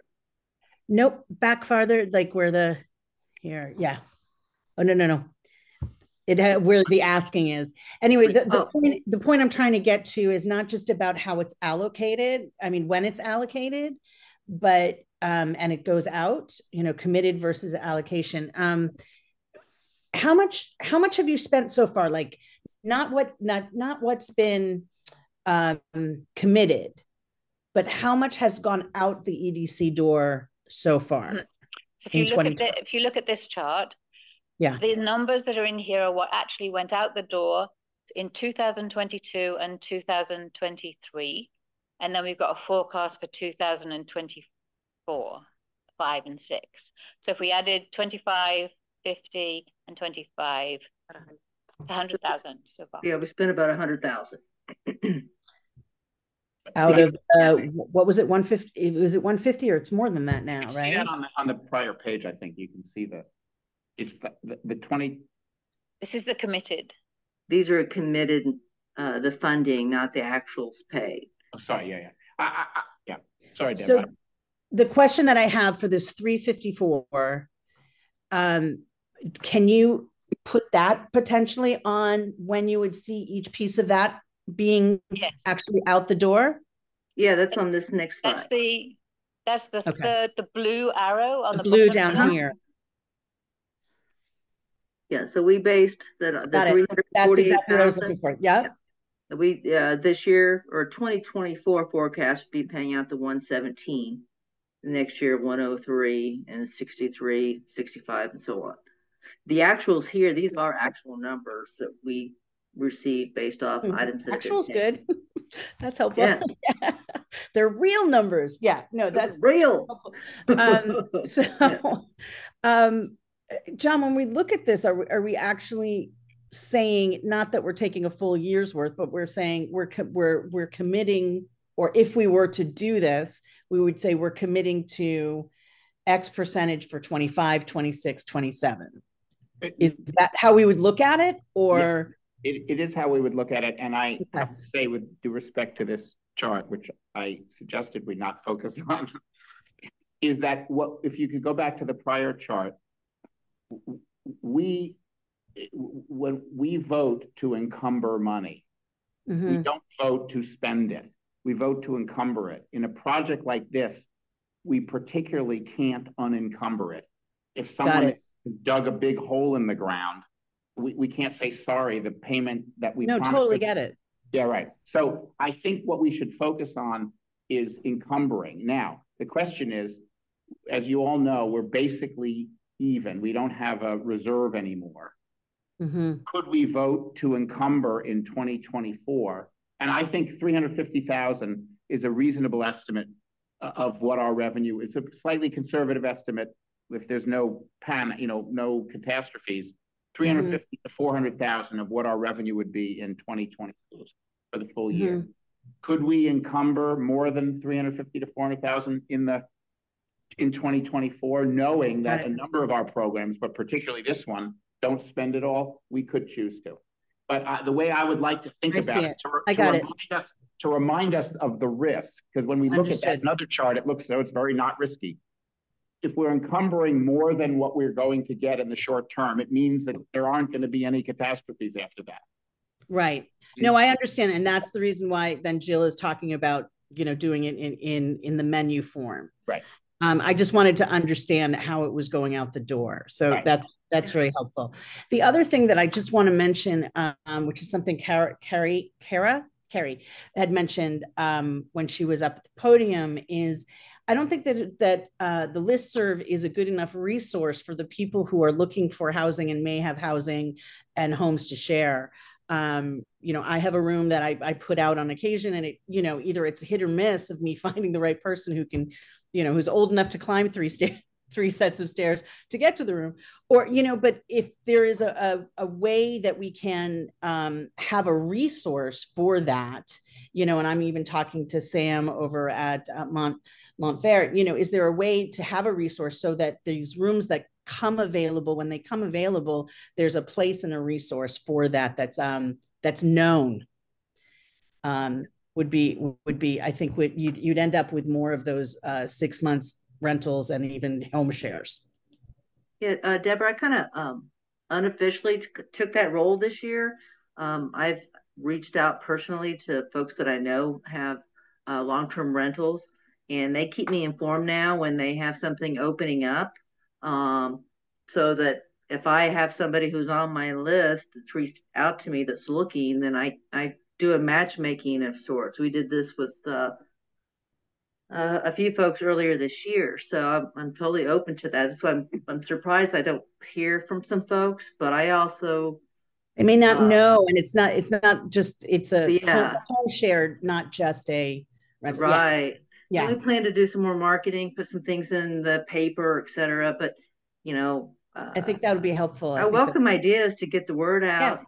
Whether it's putting us on the town hall website, a link for housing or something else. But yeah, call me, email me. I'm happy to help in any way, but sometimes I just don't know. But and also I think that being a known resource for a landlord who wants to do this but is concerned about what it means to have a long-term renter, and also for the renter, those of us who didn't get in, before it all took off, the getting homes, there are some things that are going on that are not good, for the renter and people who are asking for an exorbitant,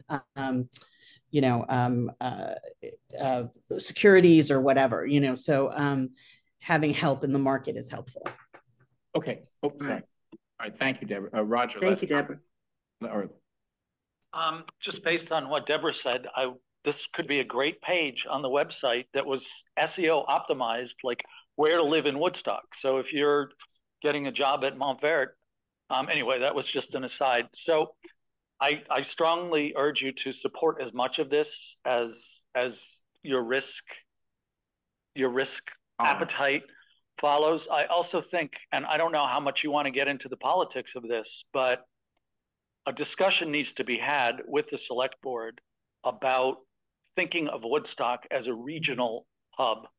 And, in many ways, and I think there would be some support in that. I think there would be some non-support in that too. And again, I don't know how much you want to get into the politics, but I think it's a discussion that needs to be had about thinking of us as, if we don't have the water, you can't build here. So you build in Bridgewater and somebody. I think it's going to be possible to approve funding without yet, whatever funding we choose to approve, without yet approve or denying the notion of expanding the geographic borders, because the select board has already that's definitely an issue that the select board is going to want to weigh in on. It's not going to be a slam. It's going to be hard to convince them. No, I agree. And so, but I don't think that needs to hold us up. So I think it will need to be discussed. I agree. I could be wrong, but again, I don't think that's going to slow us down. Again, are we on track does everyone feel comfortable now having a discussion and vote on which parts, if any, of this program we would want to approve next month? Does anyone not feel comfortable? Todd, you're raising your hand. You're comfortable. No. Oh, you're not. I'm comfortable in this presentation, but I'm so uncomfortable in the marketing one, and they're both related because there's only one pot of gold. So for me, what I wanted to say, and thinking about what Deb said, is there a way to tie in with the marketing list that we have to get people to say whether they're interested in hearing about opportunities of places that they could live in Woodstock if they so choose, and then we could target those people when opportunities arise? And because that might make me happier to spend more money on marketing if it's going to help housing. Like, is there a synergy in this at all with those 28,000 emails? Because like Deb said, there's houses out there and people don't know or the right people for Deb or whoever the landlord, it has to be a fit, right? So is there a portal potential or something that, you know, you're a genius with the web. I don't know, but any synergy that can have there. Which genius are you speaking? Yeah. All of your personalities, all of them. I think that's a question. I think that's a good point. It's a suggestion for the marketing group to think. Yeah, with that, you know, going forward, a huge goal for the communications is definitely targeting people to come visit here who would want to move here, and you know, using so there's that aspect. But if we're talking specifically about people coming from nearby to you know, answering a job ad and needing to find a place to live so that they can work in Woodstock, that is definitely part of that incentive, is, or you know, on our goal list as well. It's absolutely, and yes, there's a way to optimize the ways that the platform works to target those people. Yeah, I can name 5 people who had jobs who then didn't take them in Woodstock. I mean, 5 in 1 year. That's just me knowing. That's not to say other people who, you know, whether it was Yankee or Billings, you know, who can't find housing. Okay, Jill, are you comfortable with this discussion? Yes.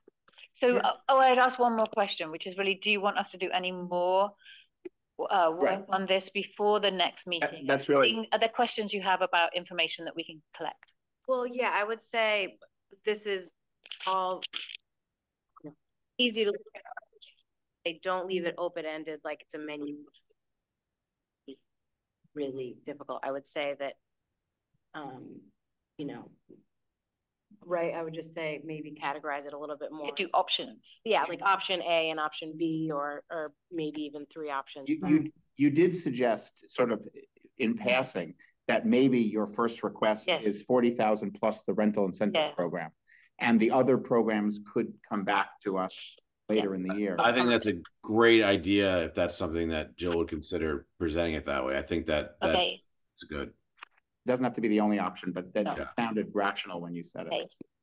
Any other comments? Sorry. Or questions? Questions?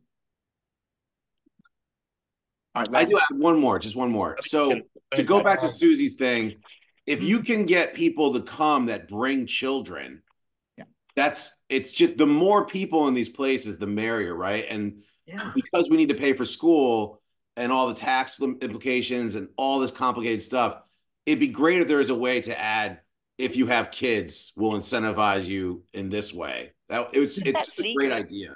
We should find out school-aged kids. Yeah, we'll find out that's legal. That attend. So you live and work in Woodstock, and you have X children that would attend the Mountain View district, right, or something. Hey, we do have on the current rental incentive has what we were calling, you have the qualified tenants, which are the workers, the local workers. But if they had other people in their household, we were throwing in another $200 per person, which would basically be their kids. But I mean, that's not a lot. But the idea, let's not design the there's a way to do it. The idea suggested, okay. Yeah. Come up to the Woodstock. $354,000 sounds like a lot, but you can't even buy a trailer, you know, that would house 2 people. So this just seems like it's a deal, and it's what everybody wants. Okay, Jeffrey, last comment. Just come to the podium, and then we're going to move on. Yeah, just a really quick question. How many of the ADUs that we've created so far contain school-age children? If any, I mean, I just don't know. 2 ADUs. Okay, so the 2 ADUs that are completed right now, that I showed you the case studies for, do not have children. One's a studio, so and the other's a 1-bedroom. But the 1-bedroom is rented to a teacher. And I do know that our rental incentive program, the last one we signed up has 2 children. Yeah. Is that correct, Jill? Yes. Okay. Okay, good. That's 50 grand. Thank you so much for your time, everyone. Yeah, thank you. Thanks, Trina. Appreciate your support. Thanks, Trina. Happy New Year. Thanks, Jill. Thanks, everybody. Okay. Next is a brief kind of, again, advance update on some work in process that Joe and Stuart have been working on downtown physical rejuvenation. And Stuart, I'm not sure I think the document I sent to you, but not the document. That's fine. We can use that one. I think you can. Yeah, all right. So let me just share that. So Joe and I are working on the physical downtown rejuvenation, and we have identified a variety of projects that we think are worth supporting. The challenge that we have come to is that by its nature, they are longer term projects. So they're longer term projects and they're integrated projects. And so what we're trying to get a sense from this body is just this group's interest in having us pursue long-term integrated projects that fall into this category. So the first question that we wanted to pose tonight was, is the physical rejuvenation, does it continue to be a priority for this body? In other words, given everything else that we have on our plates in Woodstock, is the physical investment in the assets in the downtown area, does that remain a priority? And if so, we're trying to get a sense of what the appetite is over the next decade so that we can then identify and prioritize the projects within it. Because the projects tend to be larger and longer term in nature, without some sense of what what a dream budget might be, or without some sense of the scope of the appetite that exists on the EDC, it's hard for us to prioritize the different projects that we're facing. These are the list of some of the items that we're looking at, and some we've talked about: ongoing maintenance. That's the small items that add up to maybe $15,000 a year, which, cleaning garbage cans, fixing umbrellas, that sort of thing. Replacing and maintaining the trees. The trees are in rough shape. They need investment. Sidewalks, the Mechanic Street Square, renovating the green. There's a whole series of projects that we think make sense and that we think that would make the community a more attractive and more enjoyable place to spend time and hopefully money, both for residents and for visitors alike. So everything that we're doing is focused on the community, but it's not focused on the community exclusively for visitors or exclusively for residents. It's enhancement that we think would help both parties. The issue is that a lot of these things are integrated. So if we're going to work on the sidewalks, we want to work on the trees at the same time. Because, for example, on the main streets, if you were going to do something on the side, if you're going to do something with trees, you would impact the sidewalk. So we'd have to understand, but there's the scope of that project is such that it probably can't be done in 1 year. So that would be done over a multitude of years. So I guess what we're really trying to get a sense of, John, if you can flip to the next slide. We are working towards presenting sort of a longer term plan that would invest in the downtown area and we think enhance the physical presence, amenities. I don't know what word you want to use, as I said, for both visitors and residents alike. But by the nature of the product of the projects, they are long-term projects, and they are projects that once you start, you need to finish. So given the constraints that exist, we're trying to understand, for example, is there appetite on the EDC to consider a seven-figure plan to be spent over a decade? Is that something that people would look at and say, we think that sort of investment is reasonable and we could contemplate it? Obviously, the details need to be acceptable and attractive and all that. We have to get contractors. It's complicated work, but there's the appetite to invest in our community in that sort of way. And that's really because we don't think it probably makes as much sense to do we could do small 1-year projects, but the nature of the work that we are proposing to undertake is a much longer term, more complicated and integrated set of projects. And so we're looking to get feedback on the appetite of this body, given the other priorities that exist, to consider those sorts of projects. Actually, you know, what Stuart is talking about, what we're proposing, first of all, to me, it's very exciting. Pardon me. Because it kind of ties into a lot of the other topics we've been discussing: marketing, housing, people coming to town, staying in town, living in town, how much money they're spending while they're in town. And I don't want to plagiarize, but jumping back to Deb's comment, experience people have when they come here. That's what our focus is going to be. I mean, and it ties in with marketing and housing and jobs and everything else that we've been talking about. And enhancing that experience for everybody, the residents and visitors alike, is, in my opinion, nothing but a plus for everybody. So what we're proposing is that Stuart and I are willing to work on this for 10 years if it's necessary, and identify spots that I think need to be prioritized, not to be exclusive to those spots, and get them going, and you know, and make it happen. Things that we've been talking about for so long, you know. How long have we been talking about sidewalks? How long are those holes in the sidewalk that used to be trees? How long have they been there?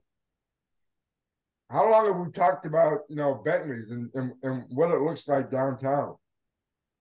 How long have we talked about, you know, what's going on Mechanic Street and how that could be improved? And Stuart and I are willing to take that on. You know, in fairness, Joe, over the next 10 years. Joe pointed out that he'll be 92 when the project plan would be completed, but that just shows He's the level. He's gonna wheel my wheelchair up. He's in the public domain like Mickey Mouse. I have a quick question about this. Are we allowed? I mean, what's the line, John, to commit to such a long project? Are we allowed to do that? Well, that's what he was just saying about, you know, the housing thing, you know, about what's allocated. Yeah. So is there a line like, okay, 2 or 3 years, but like, is there a line or we just decide? Well, first of all, just to be clear, they're not asking for a commitment. Just a vibe? They're asking for a vibe because I like it. I like the vibe. That's what I have to say then. Right. And I think. I'm sorry, Todd, what'd you say? What? He says I like the vibe. I like the 10-year vibe.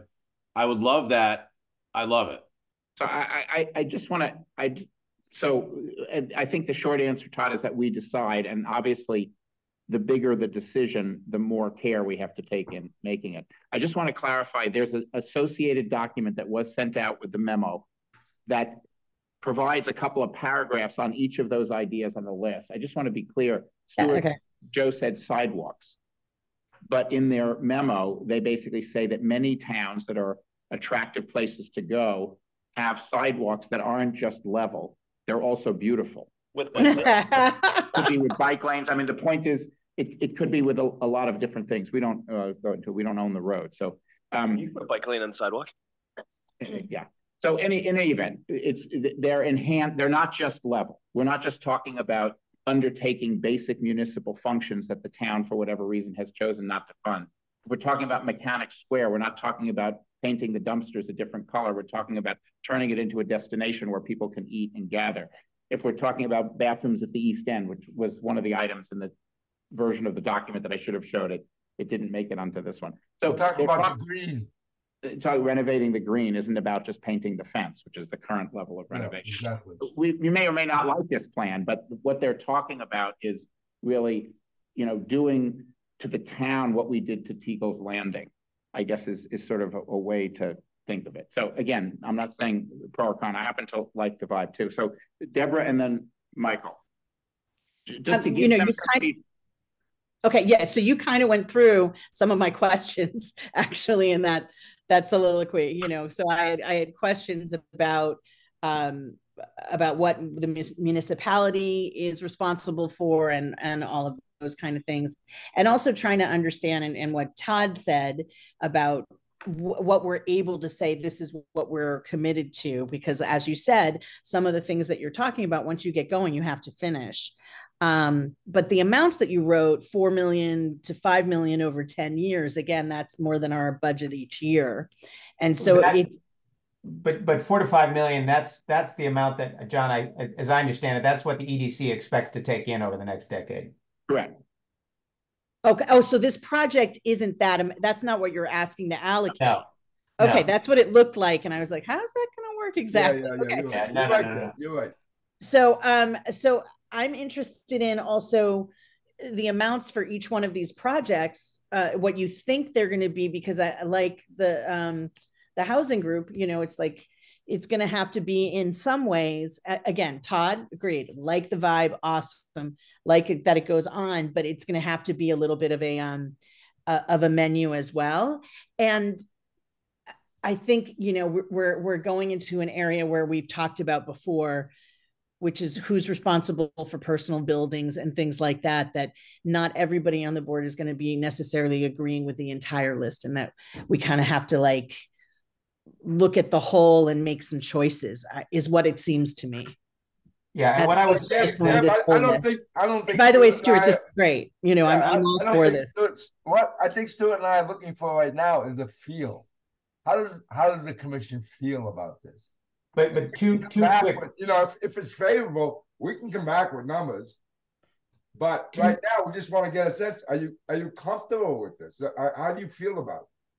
Two quick answers to Deb's comment. One is we've struggled with this notion of private responsibility, municipal responsibility, what makes sense for us to do. And so we've sort of we've considered but moved away from most things that are really private responsibility for the most part. We have some ideas of very focused, limited things. To John's point on the sidewalk, it's not as much replacing the sidewalks. The research we've done shows that virtually every tourist, this is just an example, but almost every tourist-based town that you look at across the country that I've seen in different parts of the country, the sidewalks are always brick. They're not poured concrete. So as an example, that's an option if we were to say, that would be attractive in downtown. And at the same time, there's tree holes that haven't been planted. So if you're going to do the tree, you're going to rip up the sidewalk anyway if you were going to do it. So we have to figure out how to do all that stuff at the same time, because the dollars, you know what I mean? It's cheaper if you do it all at once. Yeah, it's one project. We'll have to do it in sections over the years. Yeah. We're not going to do the whole thing at once, but we're just trying to understand. The vibe is there. We'll do the budgeting. We've already done the budgeting on the trees. We've got rough budgets on the sidewalks. We want to do some work on Mechanic Street, the bathroom at the East End Park. But we're trying to focus on things that would be enhancements to our existing infrastructure as opposed to basic municipal jobs or things that should be done by private landowners. Right, just touch-ups, really something that moves it forward. Let them The last thing I just want to say is that, anything that has to do with the green that can update the green it would be fabulous for the town. And, all I could say all day is bathrooms, bathrooms, bathrooms. Michael. Okay. So John is right there, actually. So we'll get a key for John's place, and that can be awesome. Between Todd and John, we've fixed the problem. Yeah. I think in round 2 of this conversation, what I'd be curious to learn a little bit more from you guys, and because you're doing the work and doing this discovery, is also the responsibility of the planning. I understand that you're spending time thinking about the responsibility of taking the action, like actually doing the maintenance.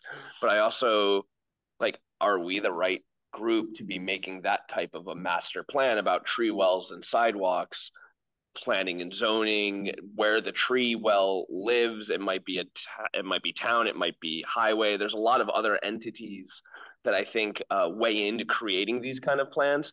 So I'm just want to make sure that we're saving your guys' energy and efforts and making sure we're not duplicating efforts and utilizing all of the various groups, agencies, what have you, that also probably would want to weigh into this kind of planning. Correct. Yeah, we agree. Jill. Yeah. So I wanted to just make a point that I think a master plan is absolutely essential. A master plan is brought into by the town, by the planning commission, by everybody, so that we're all working. Where the money comes from, there's not a very clear divide between municipal responsibility and EDC money, because it's all tax money and it actually all belongs to the municipality. The fact that you have the prerogative to direct some of it that is what can be withdrawn in the next few years if anybody wants to. So you have to spend it as if it is all of our money. And perhaps one thing that is important to do is not to get so attached to is to develop a master plan that also has very short-term things, like those new bins were quite expensive. They look crap because we haven't got any maintenance money. So maybe we can have this fantastic master plan that's going to cost millions, but actually next year we can wash the trash bins and get a few more. I think that's exactly the first item on the list is washing the trash bin. That was the way it was presented you could think it's an either or, and I just want to emphasize or request that it's definitely a both. Okay, thank you. Roger. All right, possibly last comment, unless there's EDC. Yeah, I just want to say from a citizen standpoint, and I obviously cannot speak for all citizens, I would be very nervous about committing to a 10-year plan with a 7-figure amount spent.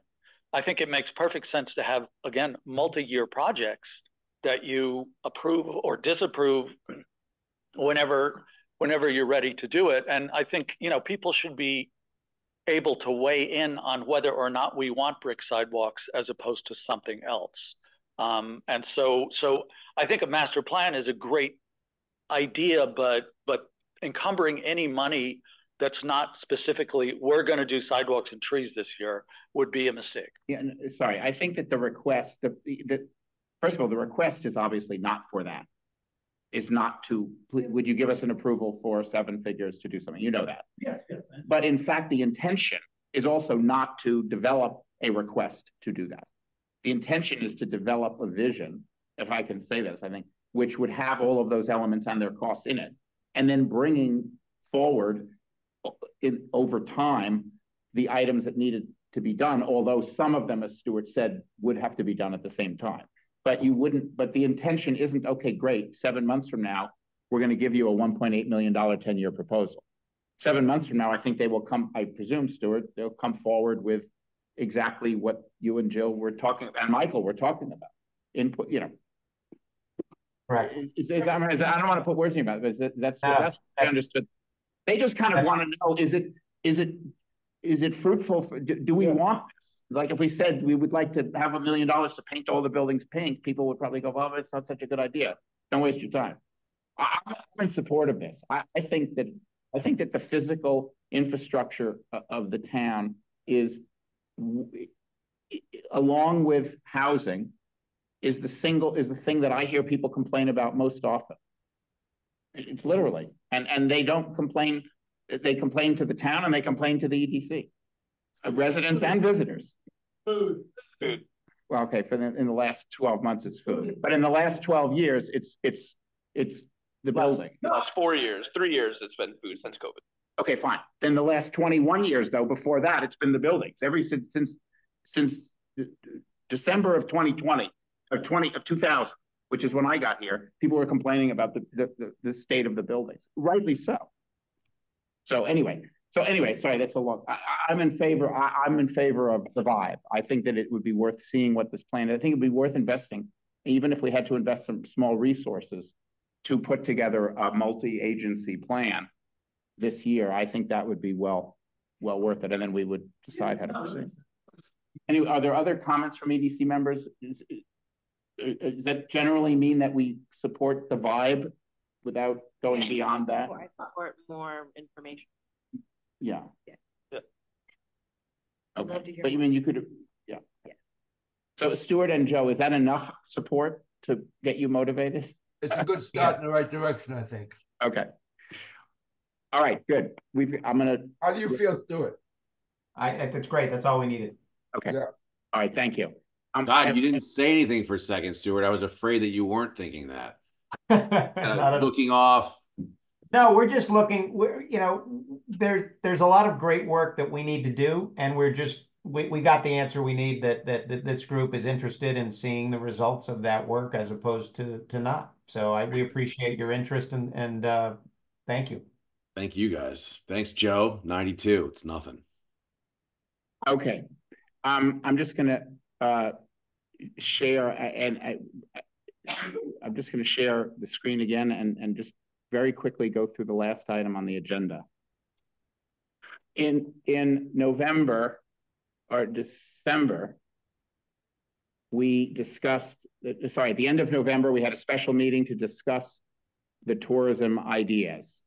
And we identified 3, 4, 5, 6, 7, 8, 9, 10 categories.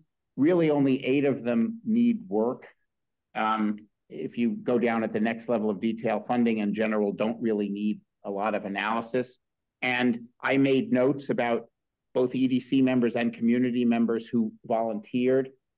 Then the holidays happened and I didn't do anything. What I would like to do is to launch a process in January, is to launch the following process, to put groups together. And I want to be careful about what we call them, whether they're working groups or just people that are working on things. And for them, which basically has EDC members and community members, and calling to the community for interest over the next few weeks.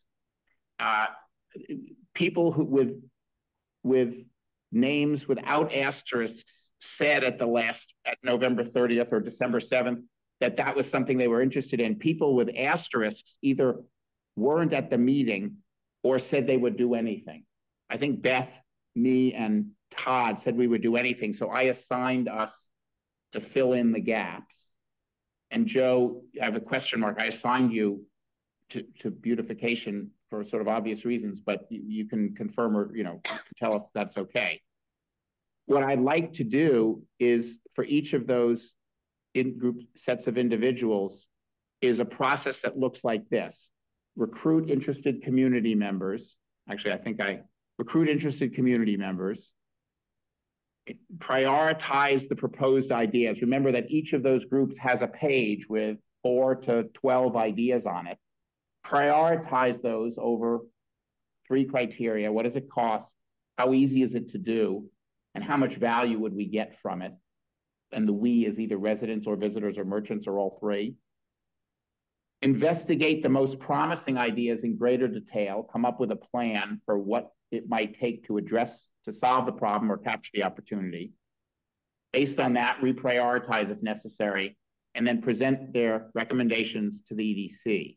And the time frame I'm thinking of is recruiting interested community members in January, having that group prioritize the proposed ideas in February, then investigating in March, April, and May, and reprioritize, and then in the June meeting, the idea is that these groups would come back and say, okay, traffic or safety or food or whatever. And here's, and to lay those options out. And that would undoubtedly begin a multi-month process of digesting those recommendations and beginning to decide which ones we wanted to pursue and fund. All I'm asking now is, does this broadly speaking feel right? And if so, then I would announce sometime in January, I would announce this without the community member column. I would just say, these are the groups. And if you're interested, and here's what the task is. If you're interested, contact the members of the EDC by the end of the month so that they can convene a group and work on it and so forth. And then in the February meeting, we can just have a quick check-in. Is this on track or is it gone completely off the rails? I didn't want to do that by myself. So one second, I'm just going to ask, are EDC members generally comfortable with this, or does it need a longer discussion? If it needs a longer discussion, we'll do it in February. John, can you scroll down to process? So I think there's one piece in the process that I would want to see added to it, in that like we have space, and I get this is like somewhat against the process to date, but have place for new ideas to enter into the conversation. Because if we're going to go out and be recruiting other people, residents, visitors, merchants, to come in to help prioritize and like create more conversation about these, we're bound to get better ideas. Well, there were 60 people who came up with these ideas. These aren't EDC ideas. I know that we had 60 people, but if we're going to spend like 4 months with multiple people brainstorming rather than people coming up to the podium and giving us their hot take on things, like we're going to get better ideas. And so we need a mechanism to take in new ideas to solve the same problems that we're like set out to solve. I think we need, I think that makes sense. I think the opposite, which is to restrict it from that, makes no sense. I do think we just have to be cautious about. We're not looking for new ideas. Well, no, it's not that. It's really the fact that 60 people showed up, but obviously we don't want to reject it. Sure. Okay, so I'll build that into the. And a lot of the people that had those ideas, we should encourage them to, join these working groups to flesh out the idea. So new ideas are okay, but the purpose isn't to come up with. Okay. All right. Other comments or feedback from the EDC first, and then Susie. John, Larry, and then Deborah. Yeah. I sort of thought you popped that question at the end of that last meeting as to who was interested in what. I'd like to rethink, what I want to be on. I don't know anybody else, if anybody else feels the same way, but it just was sort of a throw out thing at the end of that last meeting. That's fine. I'm fine doing that as long as we don't wait. Perfect there. What's that? As long as we don't wait until February. So we could do that via email if that's okay. If everyone wants to take 10 days and by 10 days or whatever, that's fine. I'm happy to recirculate the list and let people reflect on it. So over the next week, is that okay, Larry? And then I'll. Oh, sure. Yeah. I don't know. Maybe I was. I'm still in the anything category. I'll do whatever.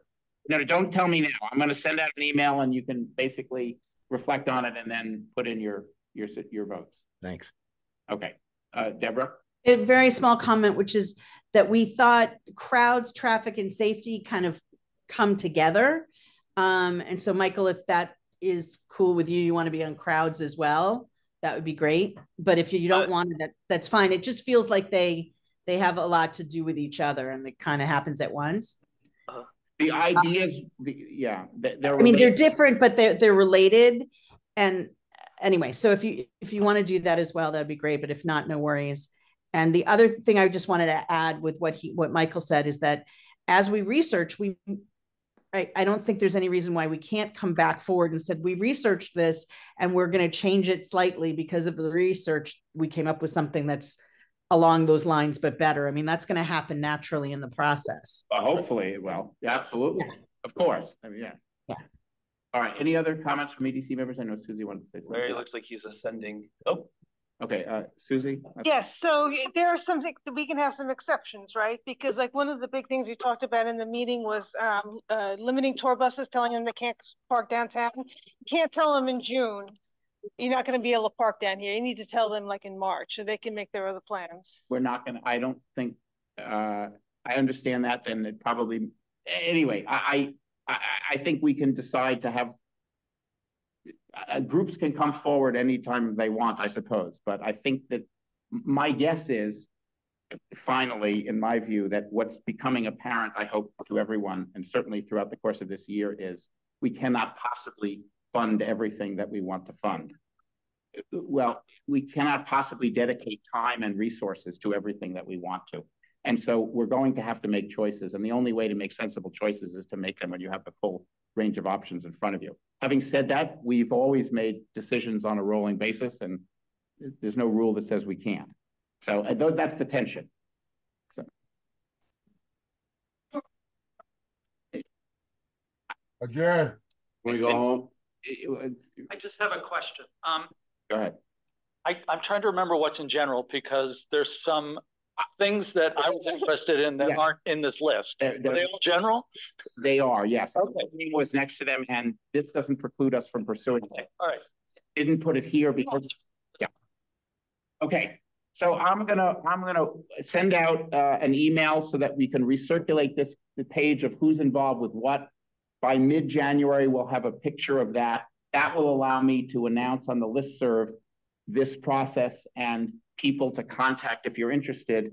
And hopefully then by the February meeting, we'll have a quick check-in. Is the schedule need to be elongated by 3 or 4 months because we couldn't accomplish anything, or are some of the groups ready to get started and do they understand and so forth? And we will get going with the analysis of a whole range of ideas, including some new ones, really good ones. Okay. Anything else? All right. Is there a motion to adjourn? Adjourn. Is there a second? Second. Any no discussion? Any all in favor? Yep. Aye. Any opposed? We are adjourned. It's 9:06. Thanks, everybody. Thanks a lot. Thanks, John. Bye.